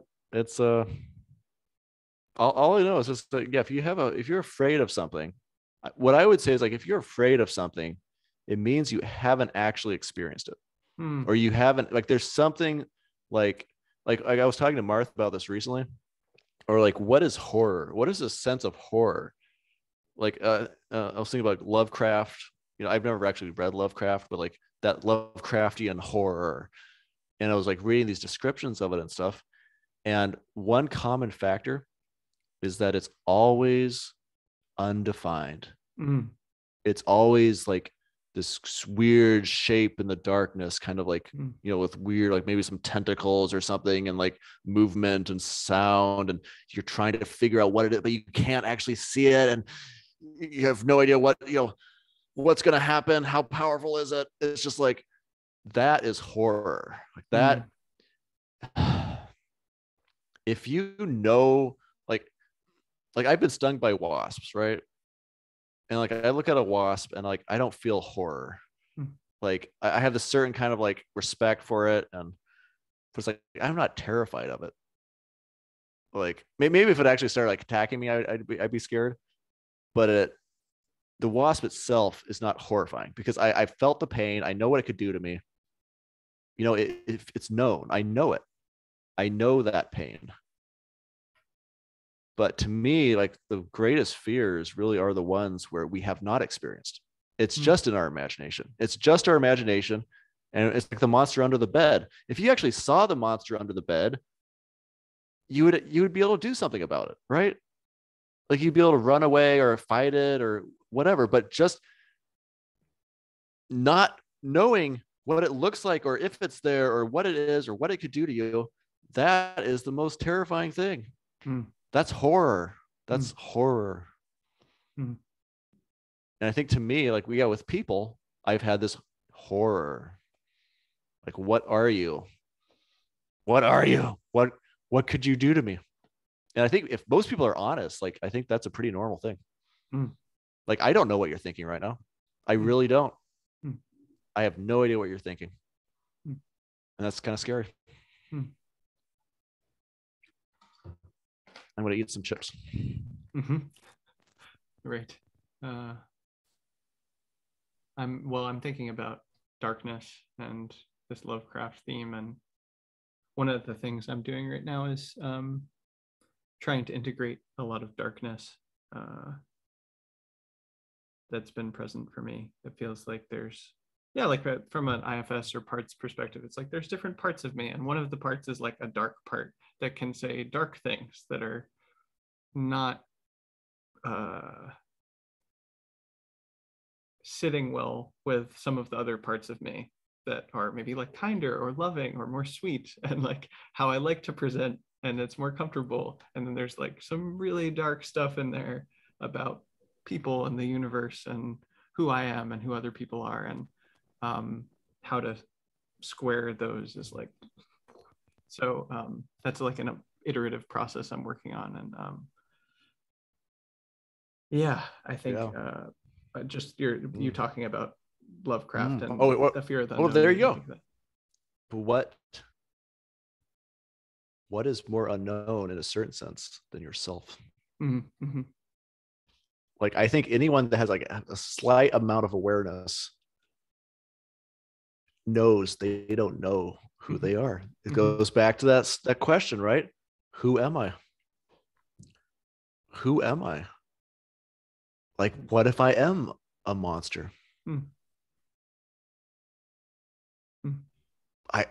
Who knows? Like I've done things that are scary. I've hurt people. I've done, like, who knows? And like I see stories of other terrible people, and like, how do I know that I will not do the same thing? Yeah, that's a great point. The horror of ourselves, like the unknown, the unknowns.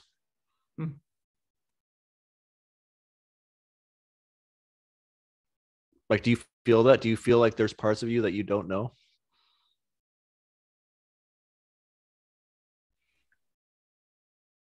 I currently don't. I bet there are, but that's not how I experience it. It's more like I don't know how to integrate certain parts that I'm aware of. Interesting. Okay. Yeah, I'm sure that, I mean, I of course there. I guess I'm reminded of like Donald Rumsfeld talking about known unknowns and unknown unknowns, and like it's like I'm So sure there's there are no unknown known unknowns. Yeah.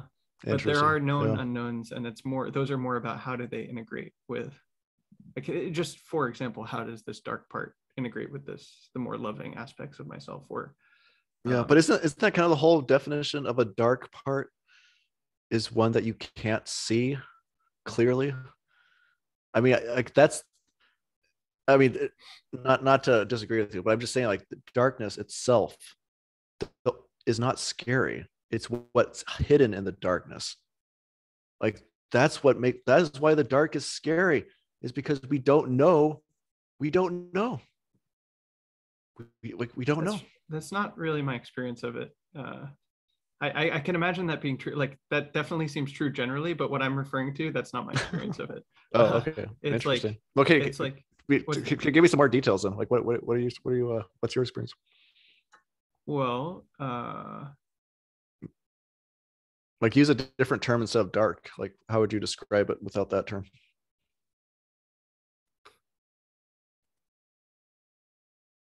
one of the to take a step back, one of the things I have worked on for, I don't know, arguably a very long time, since I was a kid, but in a certain way, in a new chapter in the last year or so of my life, is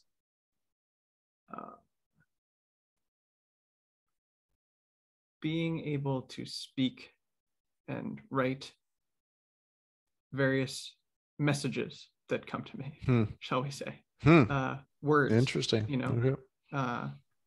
And sometimes those messages are very loving and kind and wise and encouraging and supportive.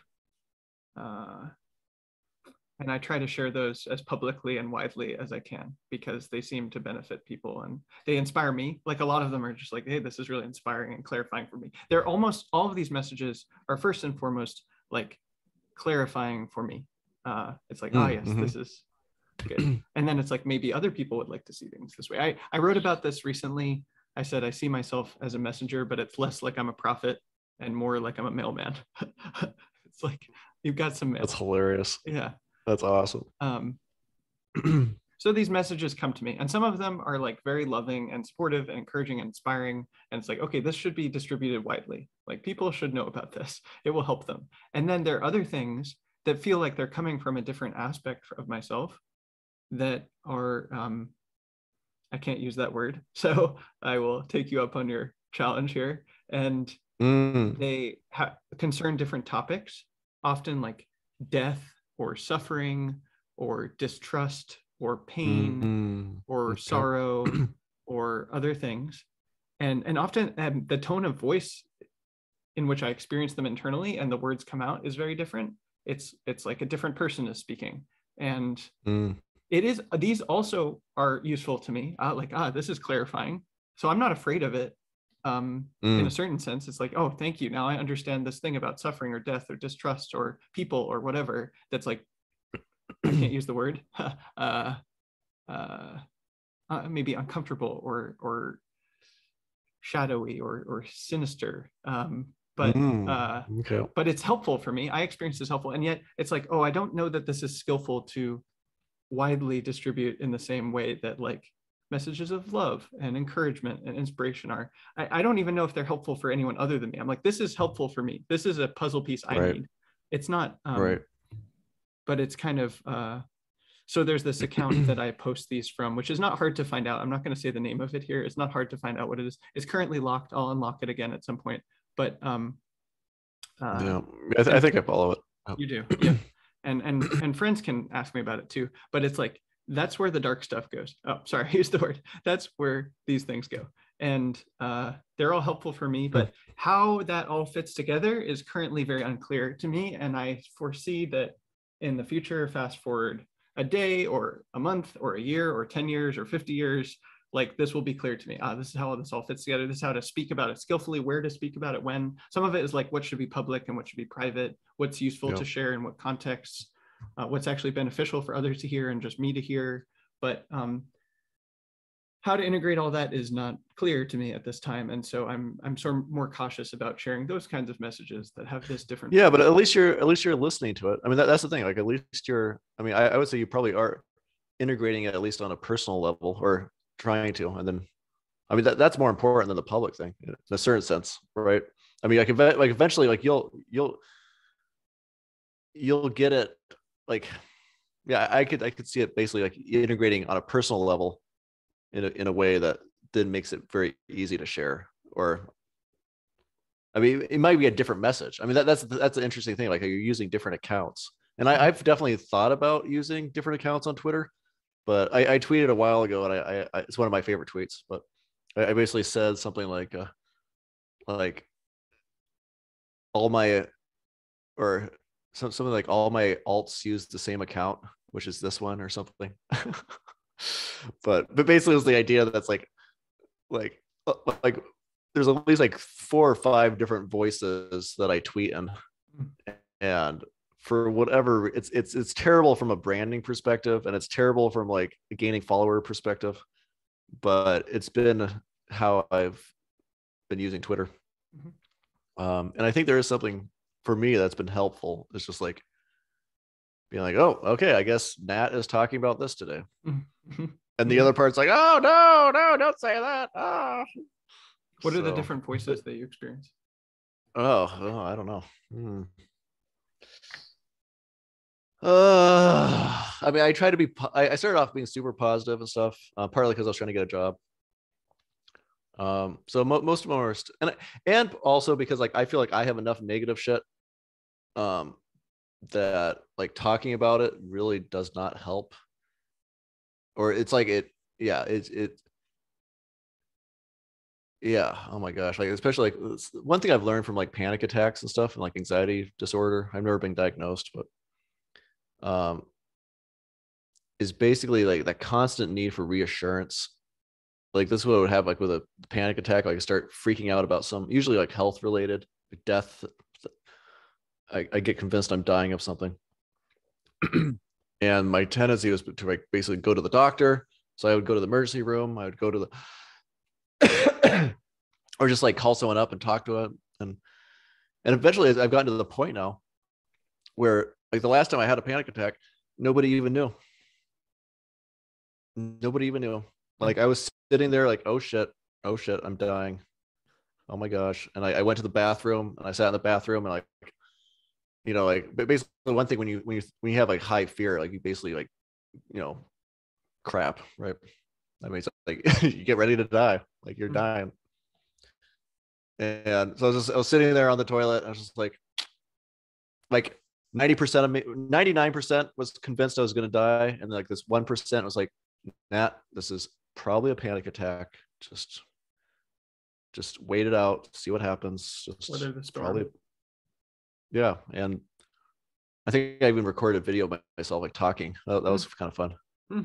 Like in the middle of it, just like see if I could do it. Like see like talk through my emotions because yeah. So I guess that's the thing. Like all these challenges and stuff I've done, man. Like it's like I have felt fear on a level that is probably close to the peak of humanly possible. And like in these panic attacks. And like I've basically reconciled myself to death multiple times. And that's basically what I did. Like sitting there on the toilet, like the reason I didn't reach out to people, the reason I didn't ask for like reassurance was because I was ready to die. Like part of me was like, okay, like we're gonna basically bet that this is not like a fatal thing that's happening right now. We're gonna basically bet that it's a panic attack, even though like emotionally and stuff, like I feel like this is death. And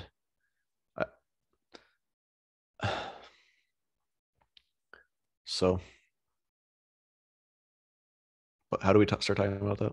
I asked you about the different voices that you write from on Twitter. Oh yeah, okay. So there you go. So I mean, that's one voice is the fear. So basically, I never tweet out of fear. Fear doesn't get a voice. Like in my mind, like if I'm basically asking for reassurance from people, in my experience, that only increases the fear. Like that increases the fear. Like that basically says, oh yeah, oh this is, or maybe that doesn't increase it, but it basically takes away my sense of being able to deal with it on my own. Do you ask your wife for reassurance? I have. Yep. I mean, like one time, one of the worst ones I ever had, like all these terrible things were happening. We just like the kids were at this place, like we were in California visiting friends in our RV. We had gone to this place. It was not working out. The people there did not like us.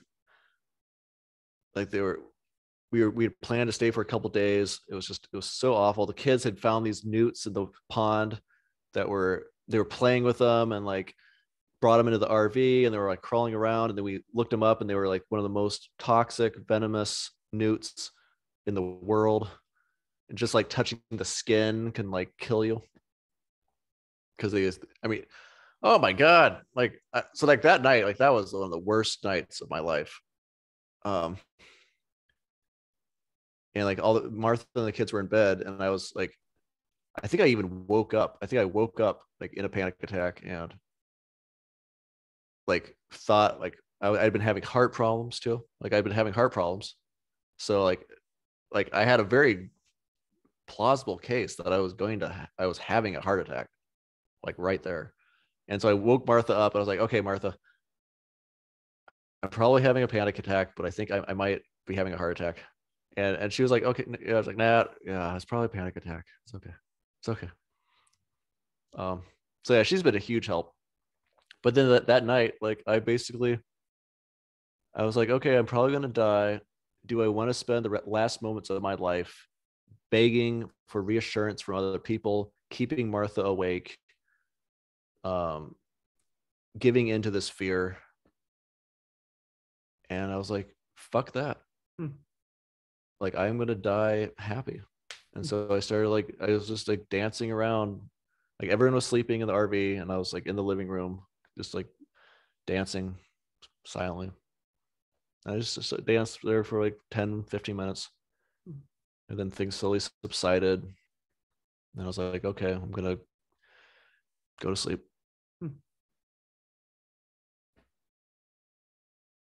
So yeah, what voices do I share? I mean, it's like, yeah, not fear.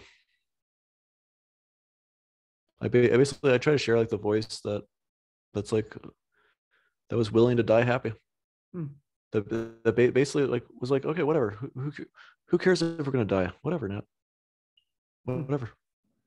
Just love yourself. Just there's no shame. There's no shame.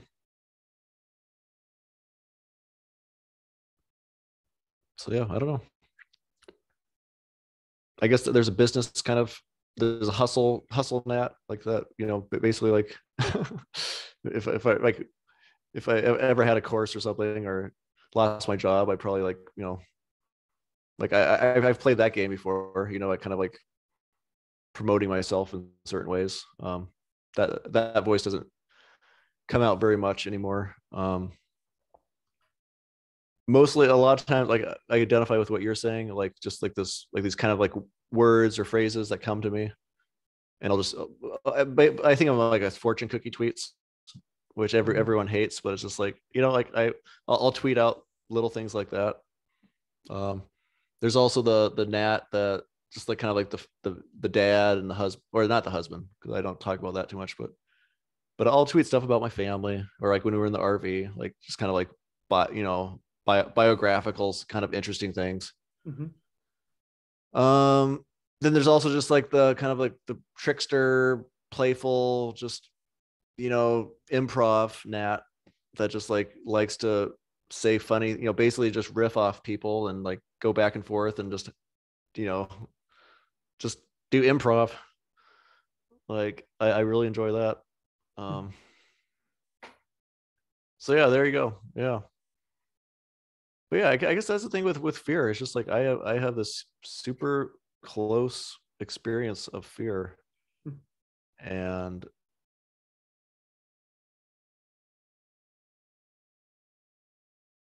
yeah, I think part of my integration will probably be like actually like accepting it more or not. Like even the fear, like just finding Hmm. a like seeing how it's actually helped me, or like that it actually is like this part that's lovable. Hmm. Um, yeah. Hmm. That makes sense. I'm excited for So that, Nat. yeah, yeah, we'll see Yeah. what that means. Hmm.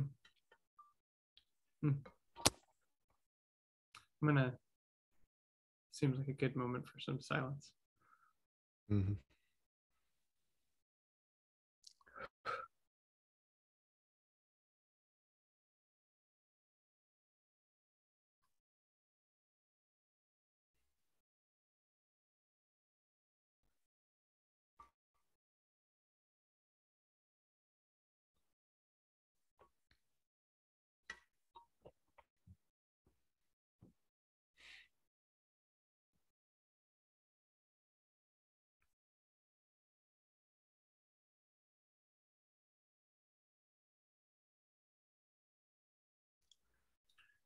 We were talking just now about fear, Mm. and you talked earlier about cringe and like specifically with buskers, and but that seemed like a theme as well. And I'm wondering how you think about cringe now and fear, and how do you see what that is?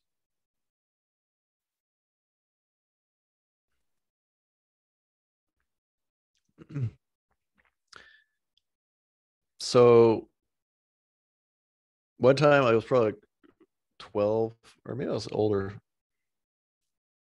like 14 or so, and we were going to go on this youth trip, and this girl that I really liked was going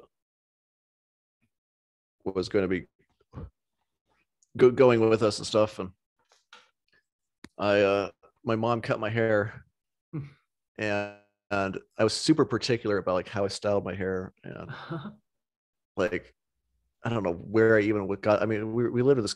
I don't even know where I got the idea. This weird style. I would like spike it like really carefully and like use all this gel and like usually it just looked terrible. I mean, just whatever. It's just why not? But for whatever reason, I was like super particular about it. And she like cut my hair, and she cut it too short for me to like spike it, uh, or you do it in the way I had to do it. uh, And I was so humiliated. Like I didn't like leave the house for like an entire day, and I was just like wearing a hat over my head, and I was like I'm going to go on this trip, and this girl's going to see me. uh, Ah, I'm doomed. We've My all been hair's there, my friend. bad. Yeah. And it's so, I mean, it's so bizarre, like even talking about it, because like it's your hair. Like, I mean, that to me, that was like the one selling point I had, apparently. Like that was the one thing. Like, oh my God. You Like have some good hair, the Nat. I one mean, come now, come now. well, yeah. Well, I'm still pretty vain, but it's much I'm much freer in terms of how my hair looks. But it's so weird. It's just so weird to like fixate on this one thing and be like, that is the and like I even remember my older brother, like he was like super extroverted and just like comfortable with other people, and he had friends outside the community, but he came and he heard I was having a bad time, and he sat down and like, Nat, in my experience with girls, like it really is more about the personality. I mean, it's not, like I was like, what? Shut up, whatever. No, it's about the hair, man. Like, let's get Yeah, this right. straight. Right, and it's like, but it's like in a certain sense, like probably because of my self, whatever. It's like if it was my personality, like I was screwed. Like it was either my hair or nothing. Like my hair was like the one thing, which was so naive, right? So anyways, yeah, it's like cringe, right? Like what does that mean? It's basically like when you see something someone doing something that to you would feel absolutely humiliating, and like, or you've been humiliated for, or you've seen other people humiliated for, and but of course because I was so self-aware, like I realized like, oh my God, I'm styling my hair this way. Like some people are probably going to think I'm pretentious. Like they're going to think I'm like, it's going to like, they're going to accuse me of like being too self-conscious. And like, so it was this total like unwinnable situation. So yeah, cringe. I mean, I think that's the main thing is like cringe is just like when you hate yourself. Like you don't cringe about anything that you don't give a crap about. Like it's only when people do things that you yourself feel insecure about, or have learned to basically stop doing, or have learned to like, you realize other people think is bad and terrible, and so you're really careful not to do that. So yeah, I really think it's learned behavior. It's very learned, and different people cringe at different things because it's but just like I said, like with street performers, my wife loves street performers. Like she well, I mean, she'll dance in the street, and so like she's fine with it. She actually enjoys it. So it's not an objective thing. Like there's no objectively cringy anything. I don't believe it. I don't believe it. So yeah, you know what it is? It's disgust. Cringe is a disgust feeling. It's like an actual like visceral, like nauseous kind of like like gross, like weird, like so that, okay, I think that's the relationship between cringe and fear then, is that you are afraid. The greatest fear I had was making people feel disgust, or at least like triggering that, because it's like I knew what that felt like, and of course it's not like I did anything with it. I mean, I don't know. but it's like a repulsion. Yeah, it's like there's like this visceral repulsion that you feel when you cringe, and trying to avoid making people feel that way seems really important. I don't know. So like when I looked at my hair and it was bad, I cringed. I felt disgust at myself. I felt this loathing. So of course I assumed everyone else felt it. Right? Like why wouldn't they feel it? Like it was obvious. Gross. Your hair is gross. You're a disgusting person. So I think that's been helpful for me, just realizing cringe is subjective. It's not objective. It is not this objective thing. It is totally subjective.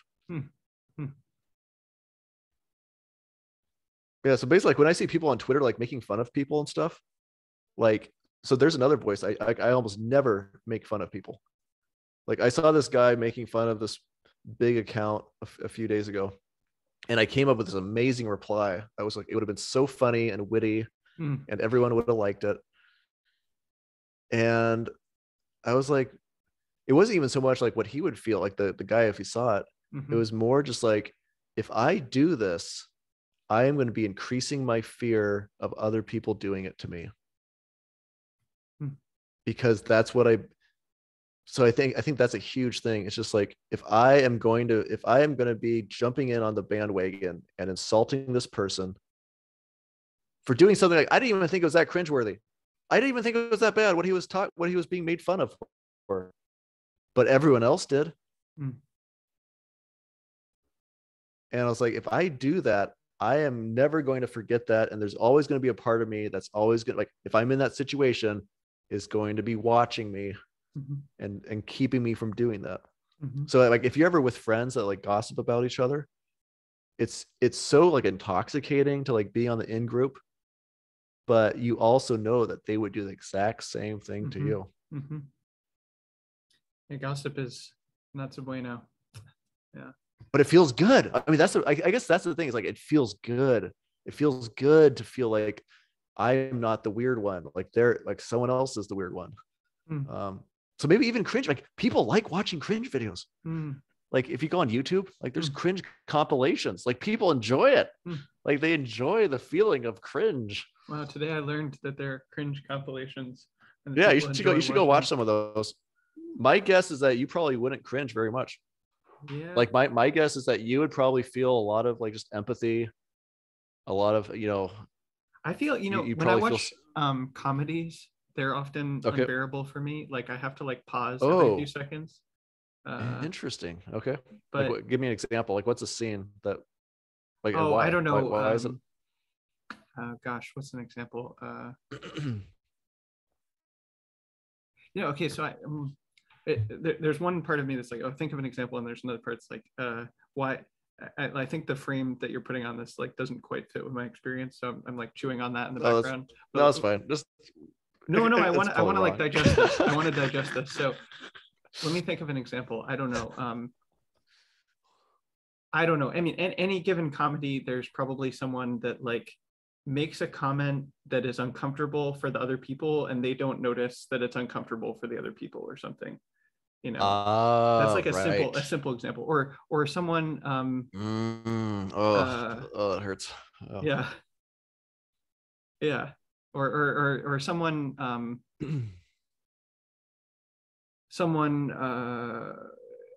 don't know, there's a movie I watched a while ago where like the person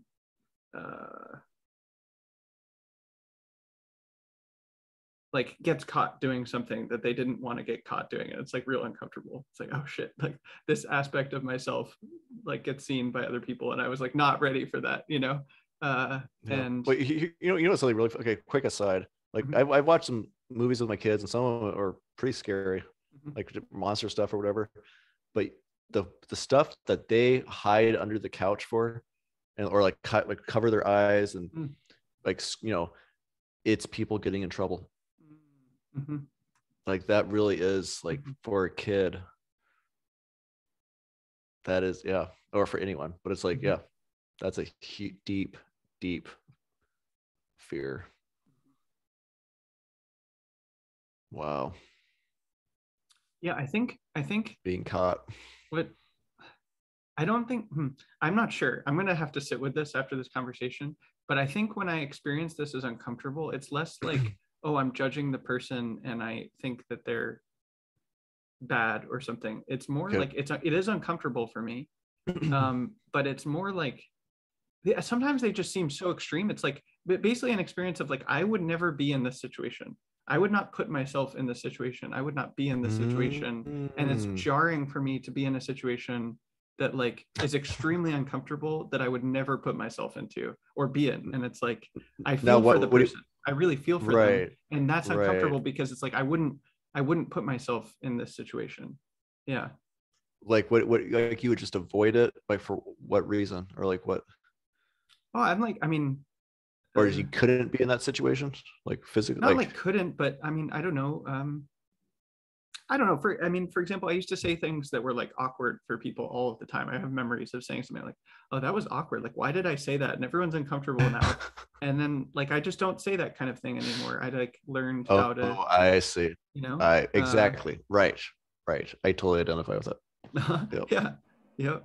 Yeah. Like we've done things that we've learned. Like I said, it's a learned thing. Like you learn what people, and like Martha, like she's I think you and her are very similar personality wise, because like she used to be like super out there and just like say these things and or do these crazy things, and then people would have a problem with it and she would just be crushed because she could not believe that like she was just being happy and trying to make people cheer people up, or like it's whatever, just having fun, and people would have these huge emotional like negative reactions to her.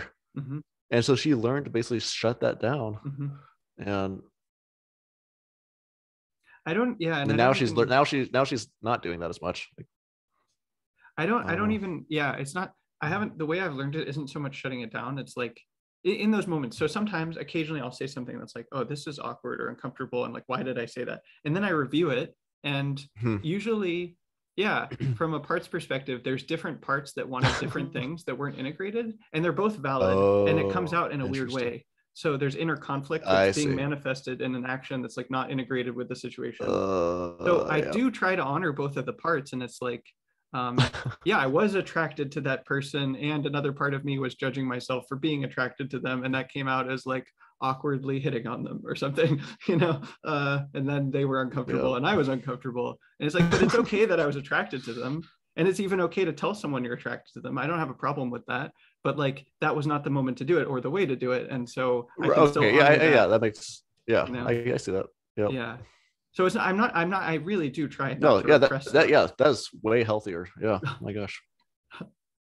Well, and I don't have all things figured out, but this is I'm having like an allergic reaction to either the thought that I don't. The first one was like, when I experience cringe, I experience things as uncomfortable, but I don't judge I have judgments, but the thing that is cringe for me when I like watch movies or something isn't judgment. It's not hatred of these people or something. And then second, when I process these things, I try to integrate them in a way that's like loving to all the aspects of myself. And that's what has made the like awkward statements disappear. It's not that I'm repressing it. It's like, yes, I see that you have this one part that is this way, and this other part that's this way, and this other part that's this way, and that you're in this situation, and like, let us harmonize that and say the thing that is good in this situation. So what's coming to me in that is like, something I've learned is the power of knowing what I want, and basically going into like social situations, or especially social situations, like knowing what I want, and basically already having like that conversation between the parts, right? Of like, okay, I'm attracted to this person, but also I'm feeling this other way, and I got this fear here and this thing here, and I'm basically coming to an agreement of like, okay, well, this is what we're gonna try to make happen. And if I don't do that, then I end up saying crazy things, or just or doing nothing, just like completely shutting down. Like basically my defense, like the freeze response, like I just freeze, just like go catatonic. But then the situation, like in Vibe Camp, like I wrote out this huge list because I was feeling all this pressure, like, oh my gosh, all these people are going to be here. I want to meet all these people. I had like 30 people I wanted to meet, like including you. I was like, oh, I should probably like contact every one of them and like set up like appointments and like, I'll meet you over by this tree at 3:30 on Saturday. And just like how am I going to make sure I take advantage of this? And And so it was so good. Like I sat down for a couple hours and I wrote out everything I wanted to happen.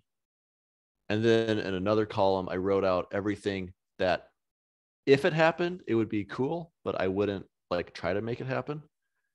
Um, and then in the third column, I wrote out everything I didn't want to happen. And that was really interesting because some of the things I thought I wanted to happen turned out no. Like I actually wanted to avoid those. That was really surprising.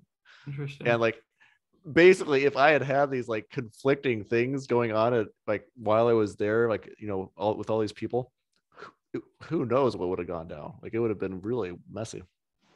um and basically every single thing that I put, like I had like probably 10, 12 different things that I wanted to do that were in my control. They all happened. You seem like you're having a great time. I was also having a great time. So yeah, we had a Yeah, great time no, together. we did, right? But remember, like we were in the same cabin, but like we saw each other, at different moments throughout the weekend. Like it just happenstance. It was just like, and that happened with most people. Like most of the people I wanted to meet, I ended up meeting briefly or even for longer.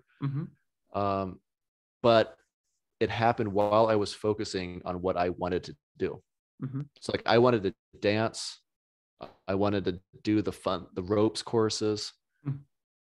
I wanted to, what was another thing? Or help people have fun, but that's a little harder to do. But when way I help people have fun? Okay, this goes to the cringe thing. It's like I was dressed up like a big rooster, right? I was dressed like a chicken. Like one way I've realized you can help people have fun is by being more cringy than they are. By basically going like making yourself look foolish. Like make yourself look as foolish as like what I mean, just stupid, and be okay with it, and just whatever. And then other people are like, oh my gosh, look at least I'm not as dumb as that chicken over there. Like I mean, not in that negative way. It's more like wow, he's this crazy chicken guy, and nobody's making fun of him. Nobody like maybe I can dance too or something. Like I hope that happened. I don't know if it happened, but it's like other people have done that for me. Like other people, like even you, like you wear these weird kind of clothes. You have like your weird brown sash. Your hair is always messed up. Like that's one thing I've always enjoyed about you. It's like your hair is always like super crazy, and I've always been like, oh my gosh, like how does he do it? Like here he is walking around just like, and he's happy. People are interacting with him. People respect him. Or your weird little dance videos, like you've done, like it's inspiring. Like I'm grateful for that. And in a certain sense, I say like people being foolish is probably more helpful than like someone practicing for like hours, or years, like in private, and then coming out fully formed as like this great musician or something, right? It's like you look at them and you're like, oh yeah, well they're amazing, but that's not me. So yeah, that's what I feel like I'm doing. It's like I am basically being foolish in public, and kind of going through my own personal journey of like breaking through these fears and things, and giving other people the opportunity to watch what happens. So and join in as much as they want to. Like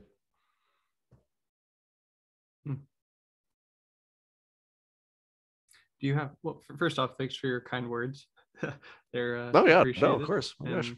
also interesting in some ways. I don't think I've cared about my hair for many years, so it just like hearing how you describe it is interesting. Did you used to, like, was there a moment like where you actually were more self-conscious? Or I had forgotten this until you started talking about it, but I did used to gel my hair in middle school and thought that was cool. And then I got a bad haircut maybe in high school that was like they cut it just too short, and I was like freaked out. And then I was like, oh wait, this isn't a big deal. It doesn't matter. And then in college, I decided that I don't know. I didn't like commit to this, but it's just what I've done since then for like, I don't know, however many years, 10, 12 years that I only shave my head. So I haven't done anything other than shave my head for years.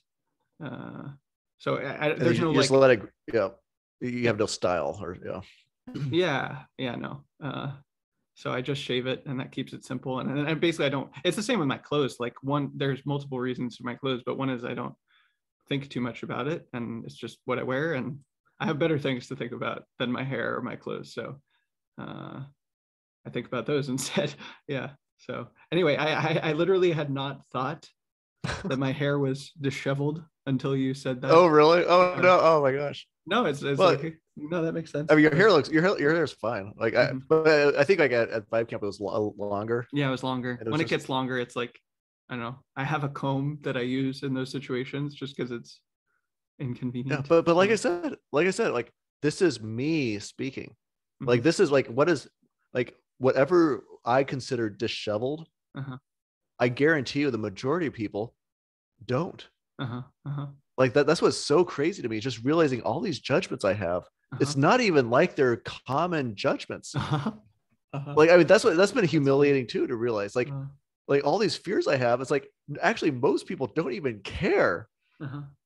Like so, it's not even like going outside naked or something. It's like if I did that, most of my neighbors would probably be upset, and they would like they would not like it.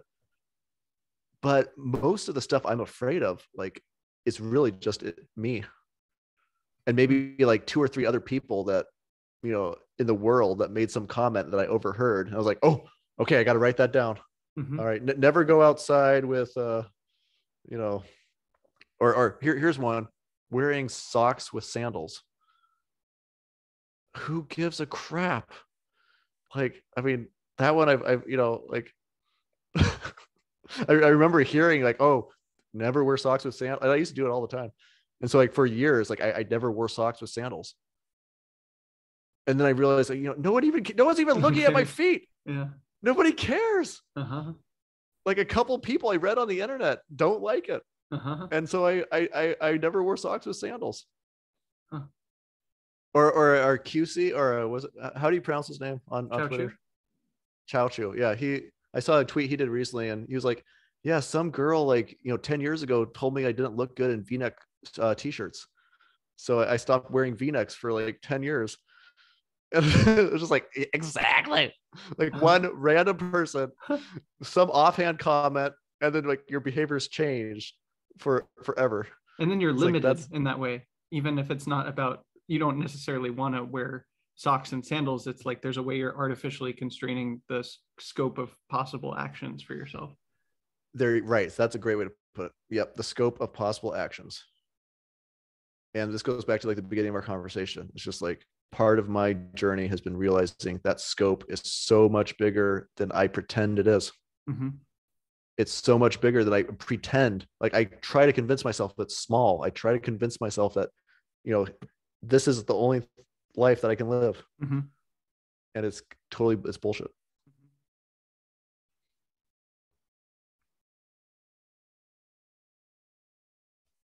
You spoke about cringe earlier as multiple things, but one of them was like self-hatred or self-loathing. And that made me curious about how you said earlier that meta in particular and the self-love challenges and love challenges that you did were hard.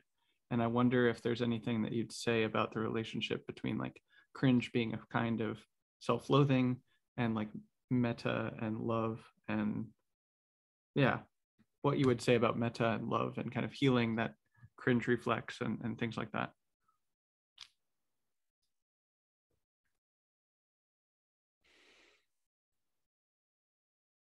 Okay, here, I'll do a fun little exercise. 1 second.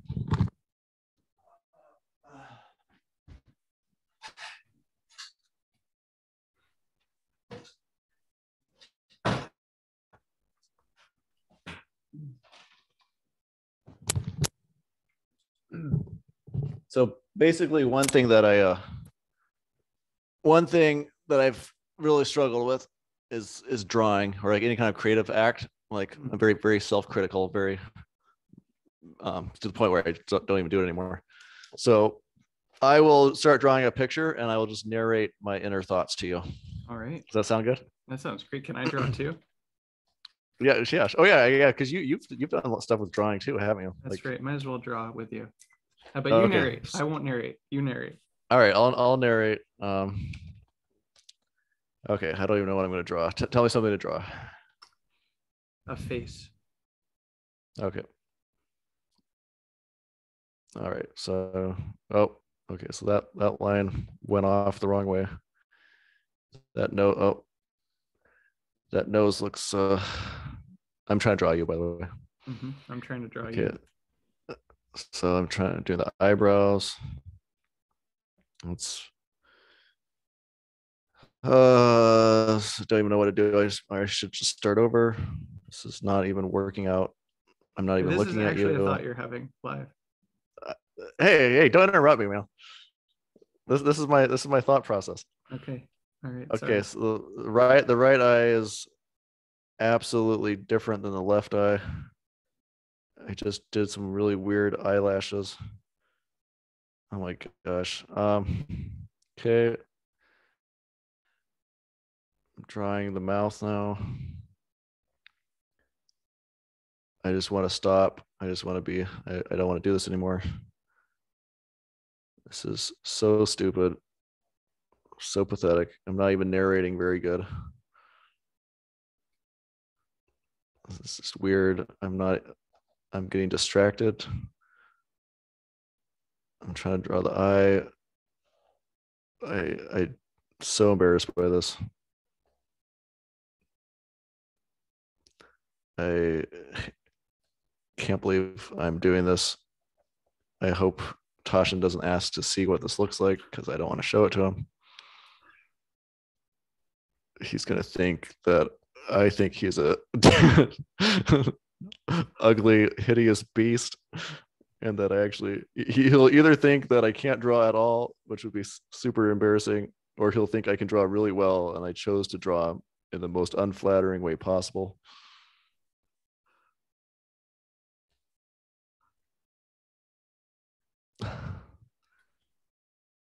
So there we go. That's probably good enough for now.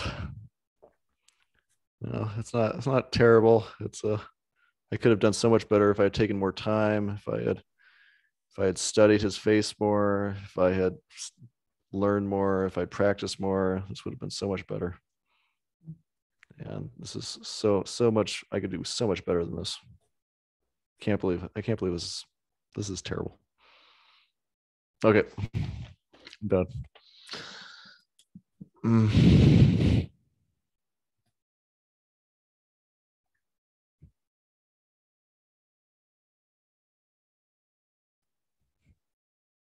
So here you go. You see it? That's good. That's good. You want to see mine? Here's mine. Yeah.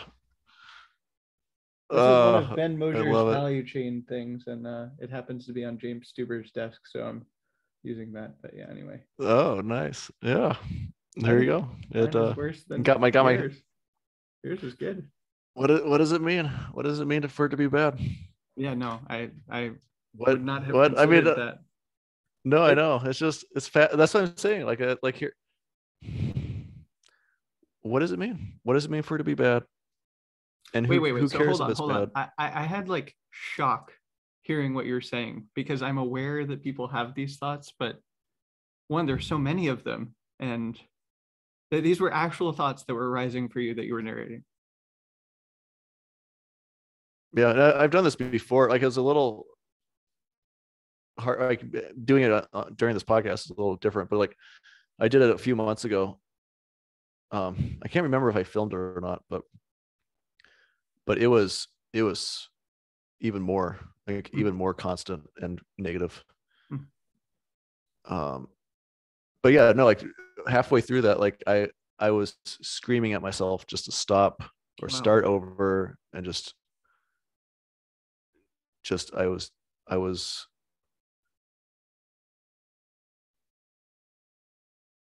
yeah, that's no, that's what I was feeling. Huh. That's what I was thinking. What would it be like for you to try to do the same thing again with me? And intentionally think kind thoughts to yourself. Like the other ones can still arise, but you're not trying to feed them. And instead you're doing basically meta, but in the same situation for yourself. Interesting. Yeah. You want to try it? I would love to try it if you're down. Okay. All right. Oh my gosh. So just draw your face again and speak encouraging thoughts or positive thoughts. Yeah, loving thoughts to yourself that feel good. It could be the same one over and over again. It could be I love you over and over again or whatever, but also it could be like that's a great drawing or not so bad or good. Should I just do it silently? No, please narrate it. Please. Oh crap. Okay. All right, here we go. All right, Nat. There's no way you can do this wrong. Whatever you draw, it's gonna be just fine. Tasshin is super chill, cool. He's a cool dude. He's the one that told you to do this. So the only way you could fail is basically if you don't do it. So okay, yeah. Well, I see you're trying to make a smile there, and it kind of turn into a frown. But if we just why don't we just draw over that there, and oh yeah, there we go. That's better. That's looking good. Pretty happy with that, Nat. You're doing good. I know this is hard for you. I know this is something you've always struggled with, and you used to really enjoy drawing, and at some point it stopped being fun, and I'm not sure what happened, but it's a pretty nice nose you're doing there. I like your nose. And why don't we give him an ear? Give him a couple ears here. I noticed that you're going slower this time. You're looking at him more.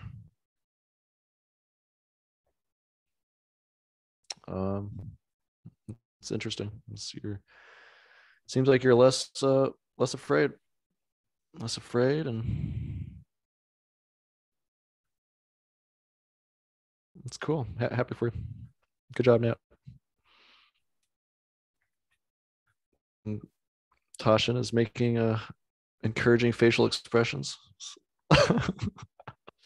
And since you're looking at him this time, you're actually noticing them. You're actually noticing what he's doing and realizing he's actually enjoying this experience.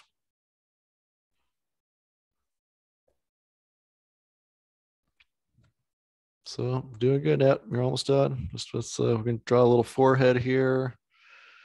Do some hair. Let's make it nice and messy. Just isn't that great? Isn't that great how Tasshin just doesn't worry about his hair anymore? He's had all sorts of amazing experiences and all sorts of beautiful women loving him and thinking he was awesome and cool. And if he can do it, then you can do it too, Nat. You can just live, enjoy yourself, and focus on the things that you actually want to focus on. All right, let's give him a little stubble, a little beard here.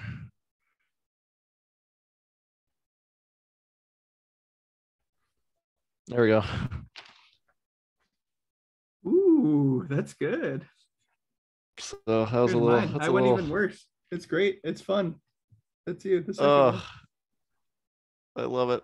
Yeah. No, actually, wait. Show me the old one. These are the two. Yeah, the second one has much more personality. It does. Yeah. How was that for you? The meta towards yourself. It was hard. I mean, it takes constant like yeah,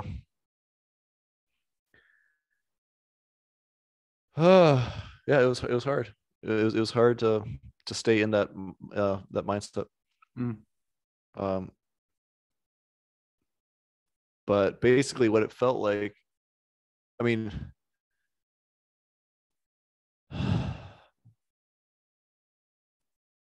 it was almost just like, in a certain sense, it didn't even matter what I was saying. Like, I mean, on one hand, it was good, but it's like as you heard, my normal self-talk when I'm drawing is so negative that basically anything shutting that up was like, it was basically like the artist part of myself that actually enjoys drawing, like actually was able to just to it's like a kid that's like trying to like build with Legos, and there's some grown up standing over him with a whip and saying like, whipping like, faster, faster, you're not doing it right, Not good enough. Yeah, bad. Not good enough. Oh, ugly. And it's like basically all the kid needs, like, just shut up, or just like, I mean, so yeah, I mean, but it's like, it's so that the negative part of me is just like, it's hearing these words I'm saying, is feeling like it's being,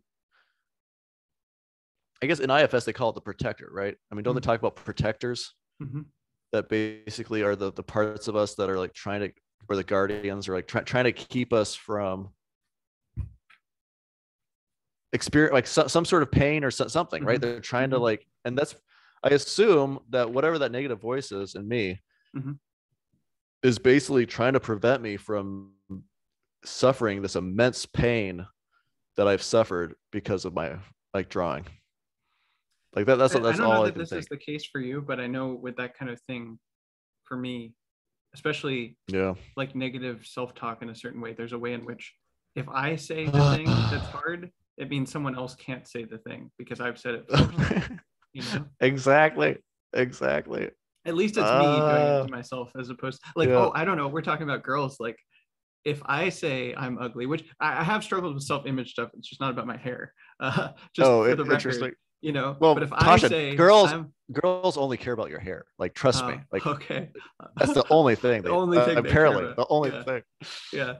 But anyway, I don't know if I say like, oh, I'm ugly in such a way, then at least it's less powerful if someone that I'm actually attracted to and interested in says that to me. It's like, oh, there's a little less power there. You know? Or if I apologize for something and I'm afraid someone's going to be angry at me, and I'm like, oh, it was so bad that I did this thing, I'm so sorry, then they can't get angry at me about it because I've already apologized for it. You know, that's how these protectors tend to work for me with this sort of thing. I don't know. So I wonder if that's the case with drawing. I don't know. No, I think so. I mean, I mean, it's so. I mean, and I think that's such a good frame too. And that's like, I tweeted about that. Like, what are some benefits you've gained from hating yourself?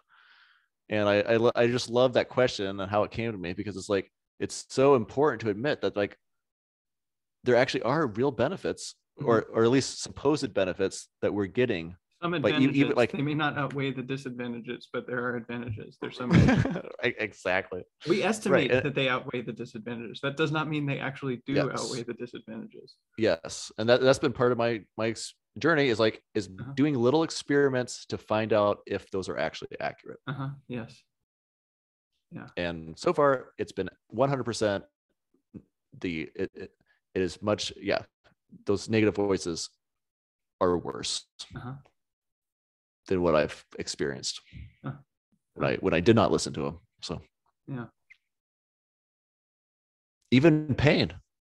I mean, I guess that's like, once again, this goes back to like my thing about like horror. Like, I really believe that like the worst fear is basically the unknown pain, or the unknown. And and it's like, even like when painful things have happened, they've always, because I've been there and it's been in reality, like I've actually seen good things too. Or like there's been like you share like some of the pain that you've gone through. It's like you can see the benefit, right? I mean, it's like, you can, like, there's been good things that came from it.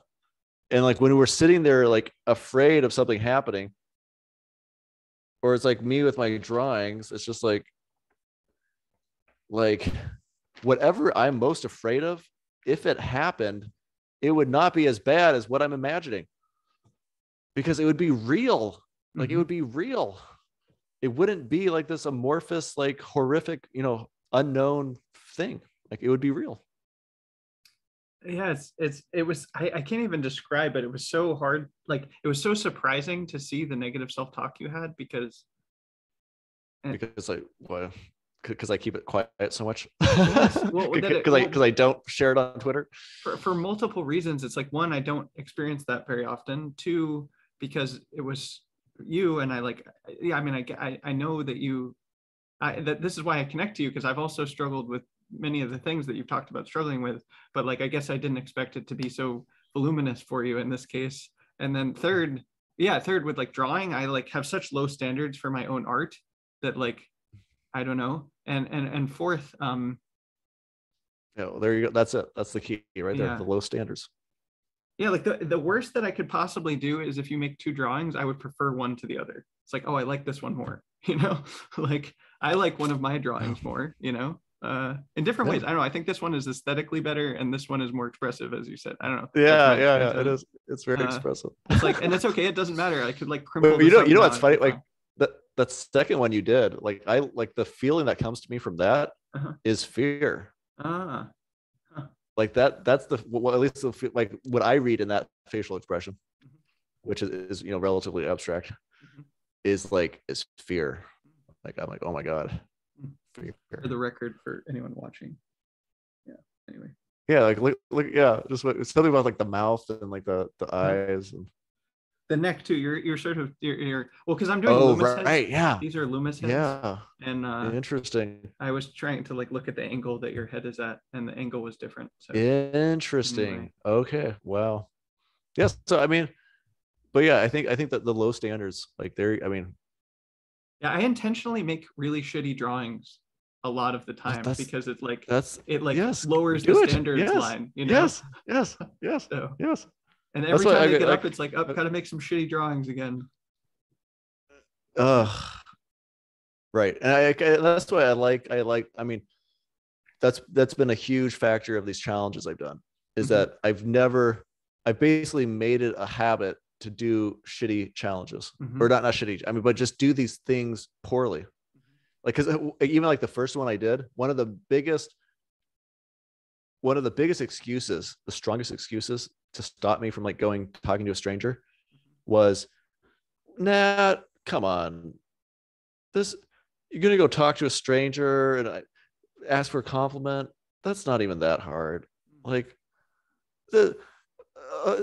it's easy. I mean, you're going to share about, I mean, people are just gonna be like, whatever, that's not that hard. It's not going to really give you any benefit.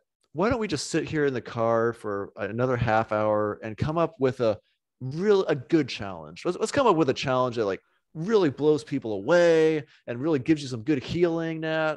Like, his voice sounds so persuasive. It sounds so strong and like clear. Oh, it is. Yeah. This is like my most persuasive voice. My most persuasive voice, Tasshin, is telling myself not to do things. Damn. Like I am real good at that.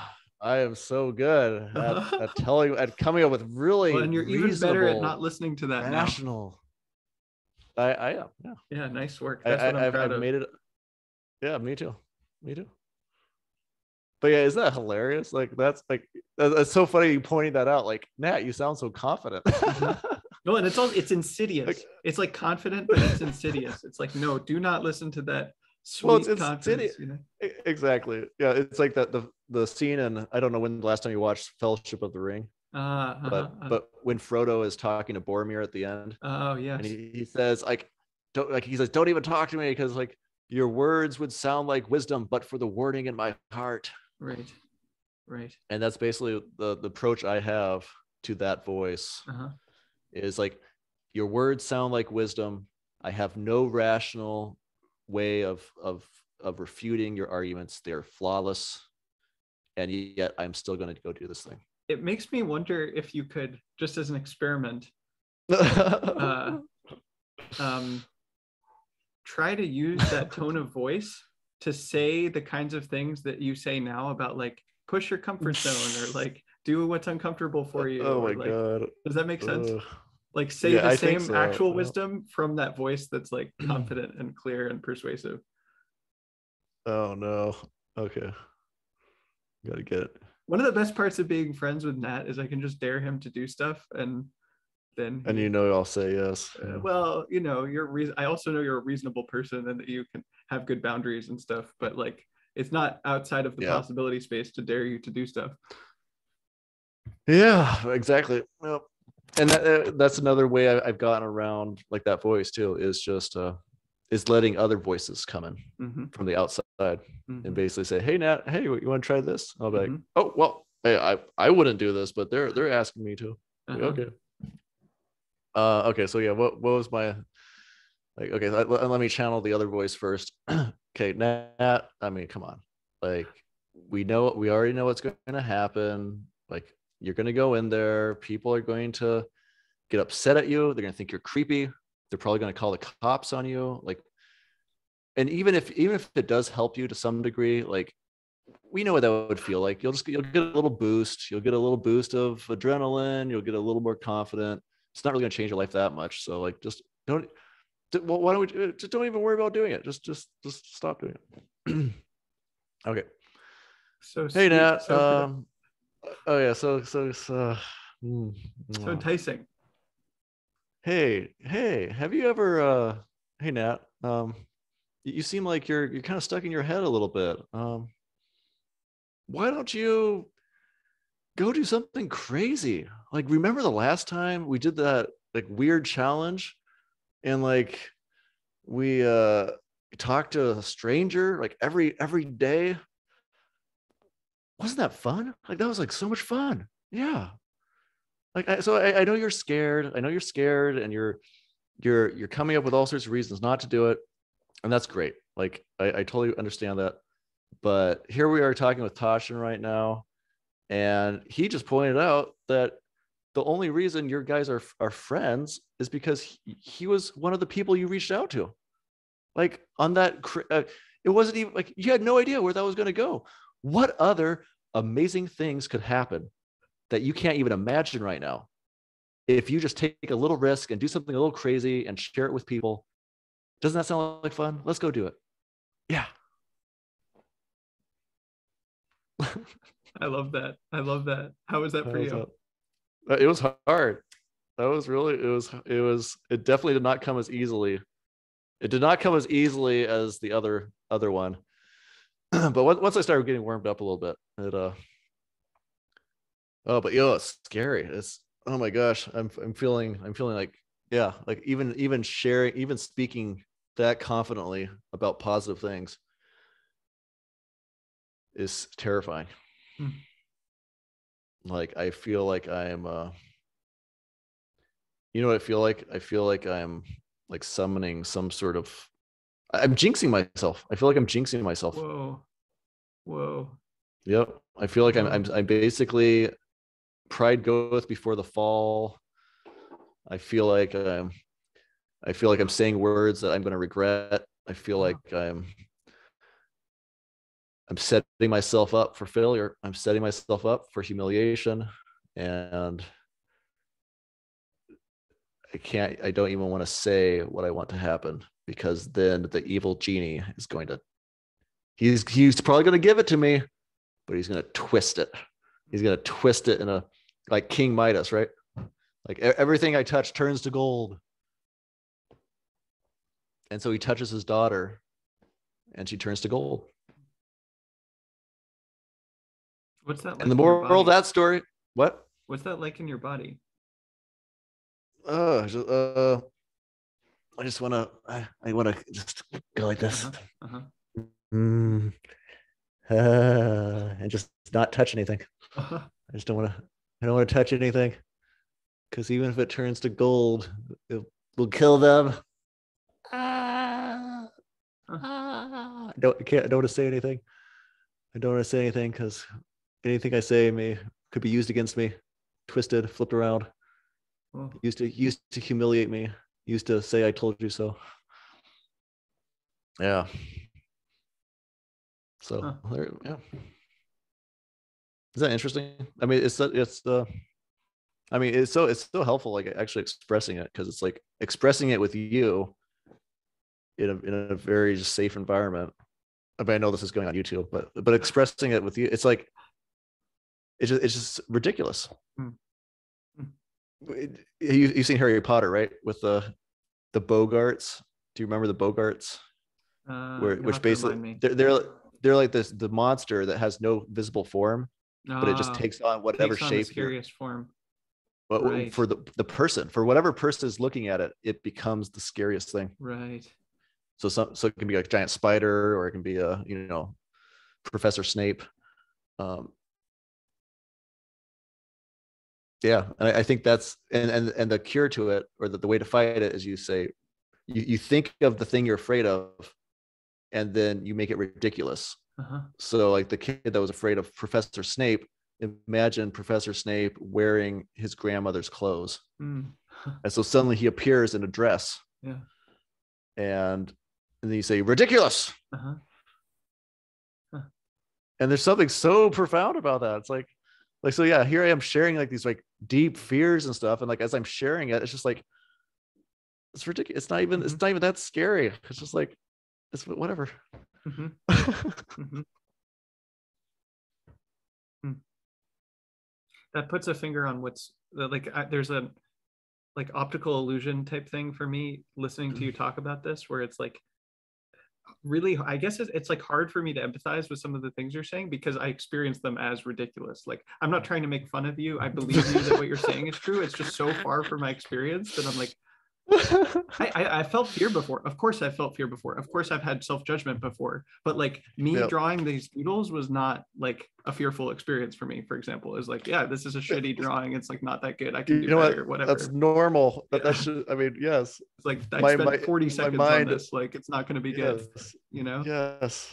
That's Uh, normal. That's so good. there's no judgment, but I'm like, it's jarring to hear you judge Yep. yourself because it's like just the things that you're judging. I mean, for me, I mean, definitely, as I say, I've judged myself. The things seem like so enticing, like, oh, all these built-in patterns I've really built in, they're just different than yours. And so, yeah, uh, yeah, I think some of this Yeah, is and just that's like, why. Yeah, yeah, please.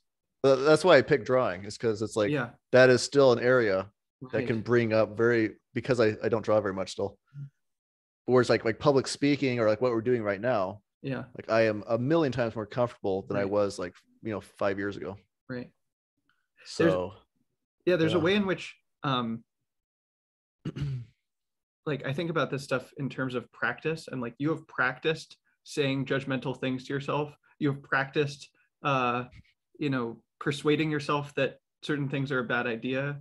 And then over time you've also practiced getting out of your discomfort, out of your comfort zone, and like all kinds of Mm. things that are like more positive that you practice loving yourself. But then it's like how much practice have you put into each of these things, and have you put more practice into like, and of course it's going to be uncomfortable to say loving things to yourself if you've practiced that a lot less than saying judgmental things to yourself, and over here I've practiced saying loving things like a lot, so it's like that's Yeah. comfortable for me. It's Yeah. uncomfortable to imagine saying judgmental things to myself. I'm like, whoa, that is nuts, man. Like, why would you? That's poison. Why are you drinking poison? you Wow. know Wow. like stop. Wow. Like please, whatever.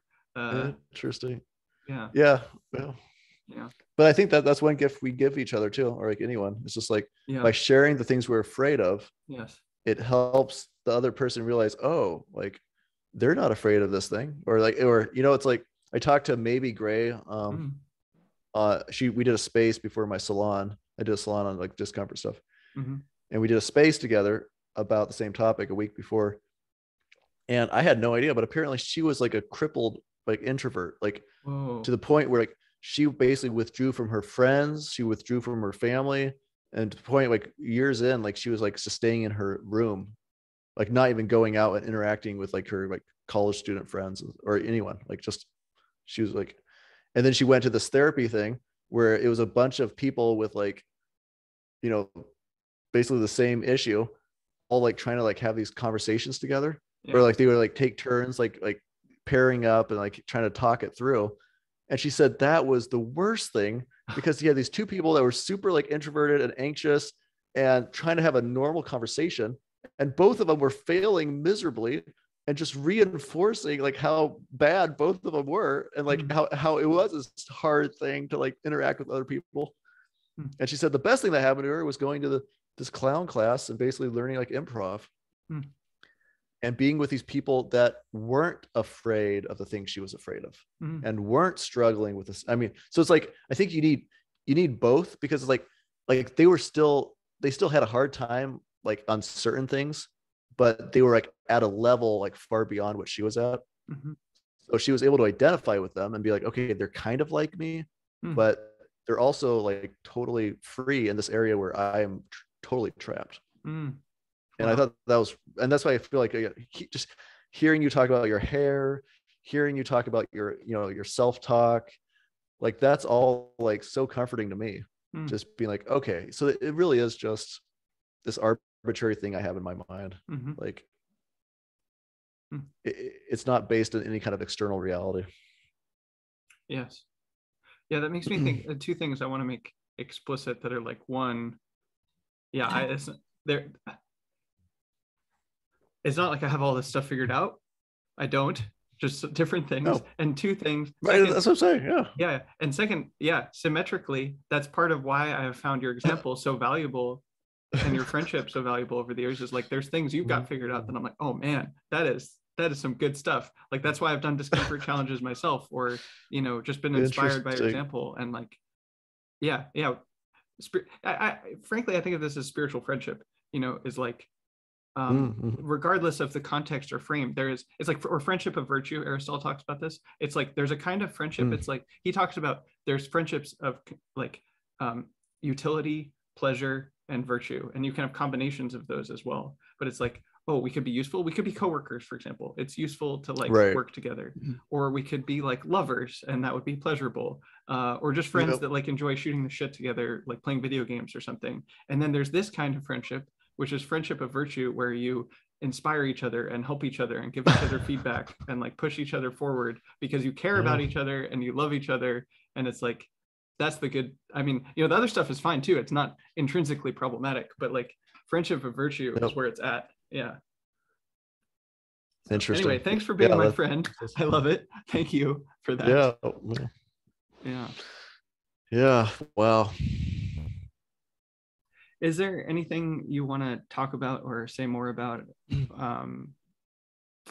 at kind of the close of this conversation? I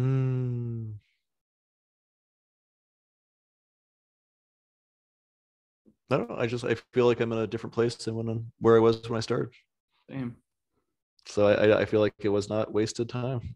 No matter if nobody listens to it or whatever happens, it's like I feel like I'm a slightly happier, freer person.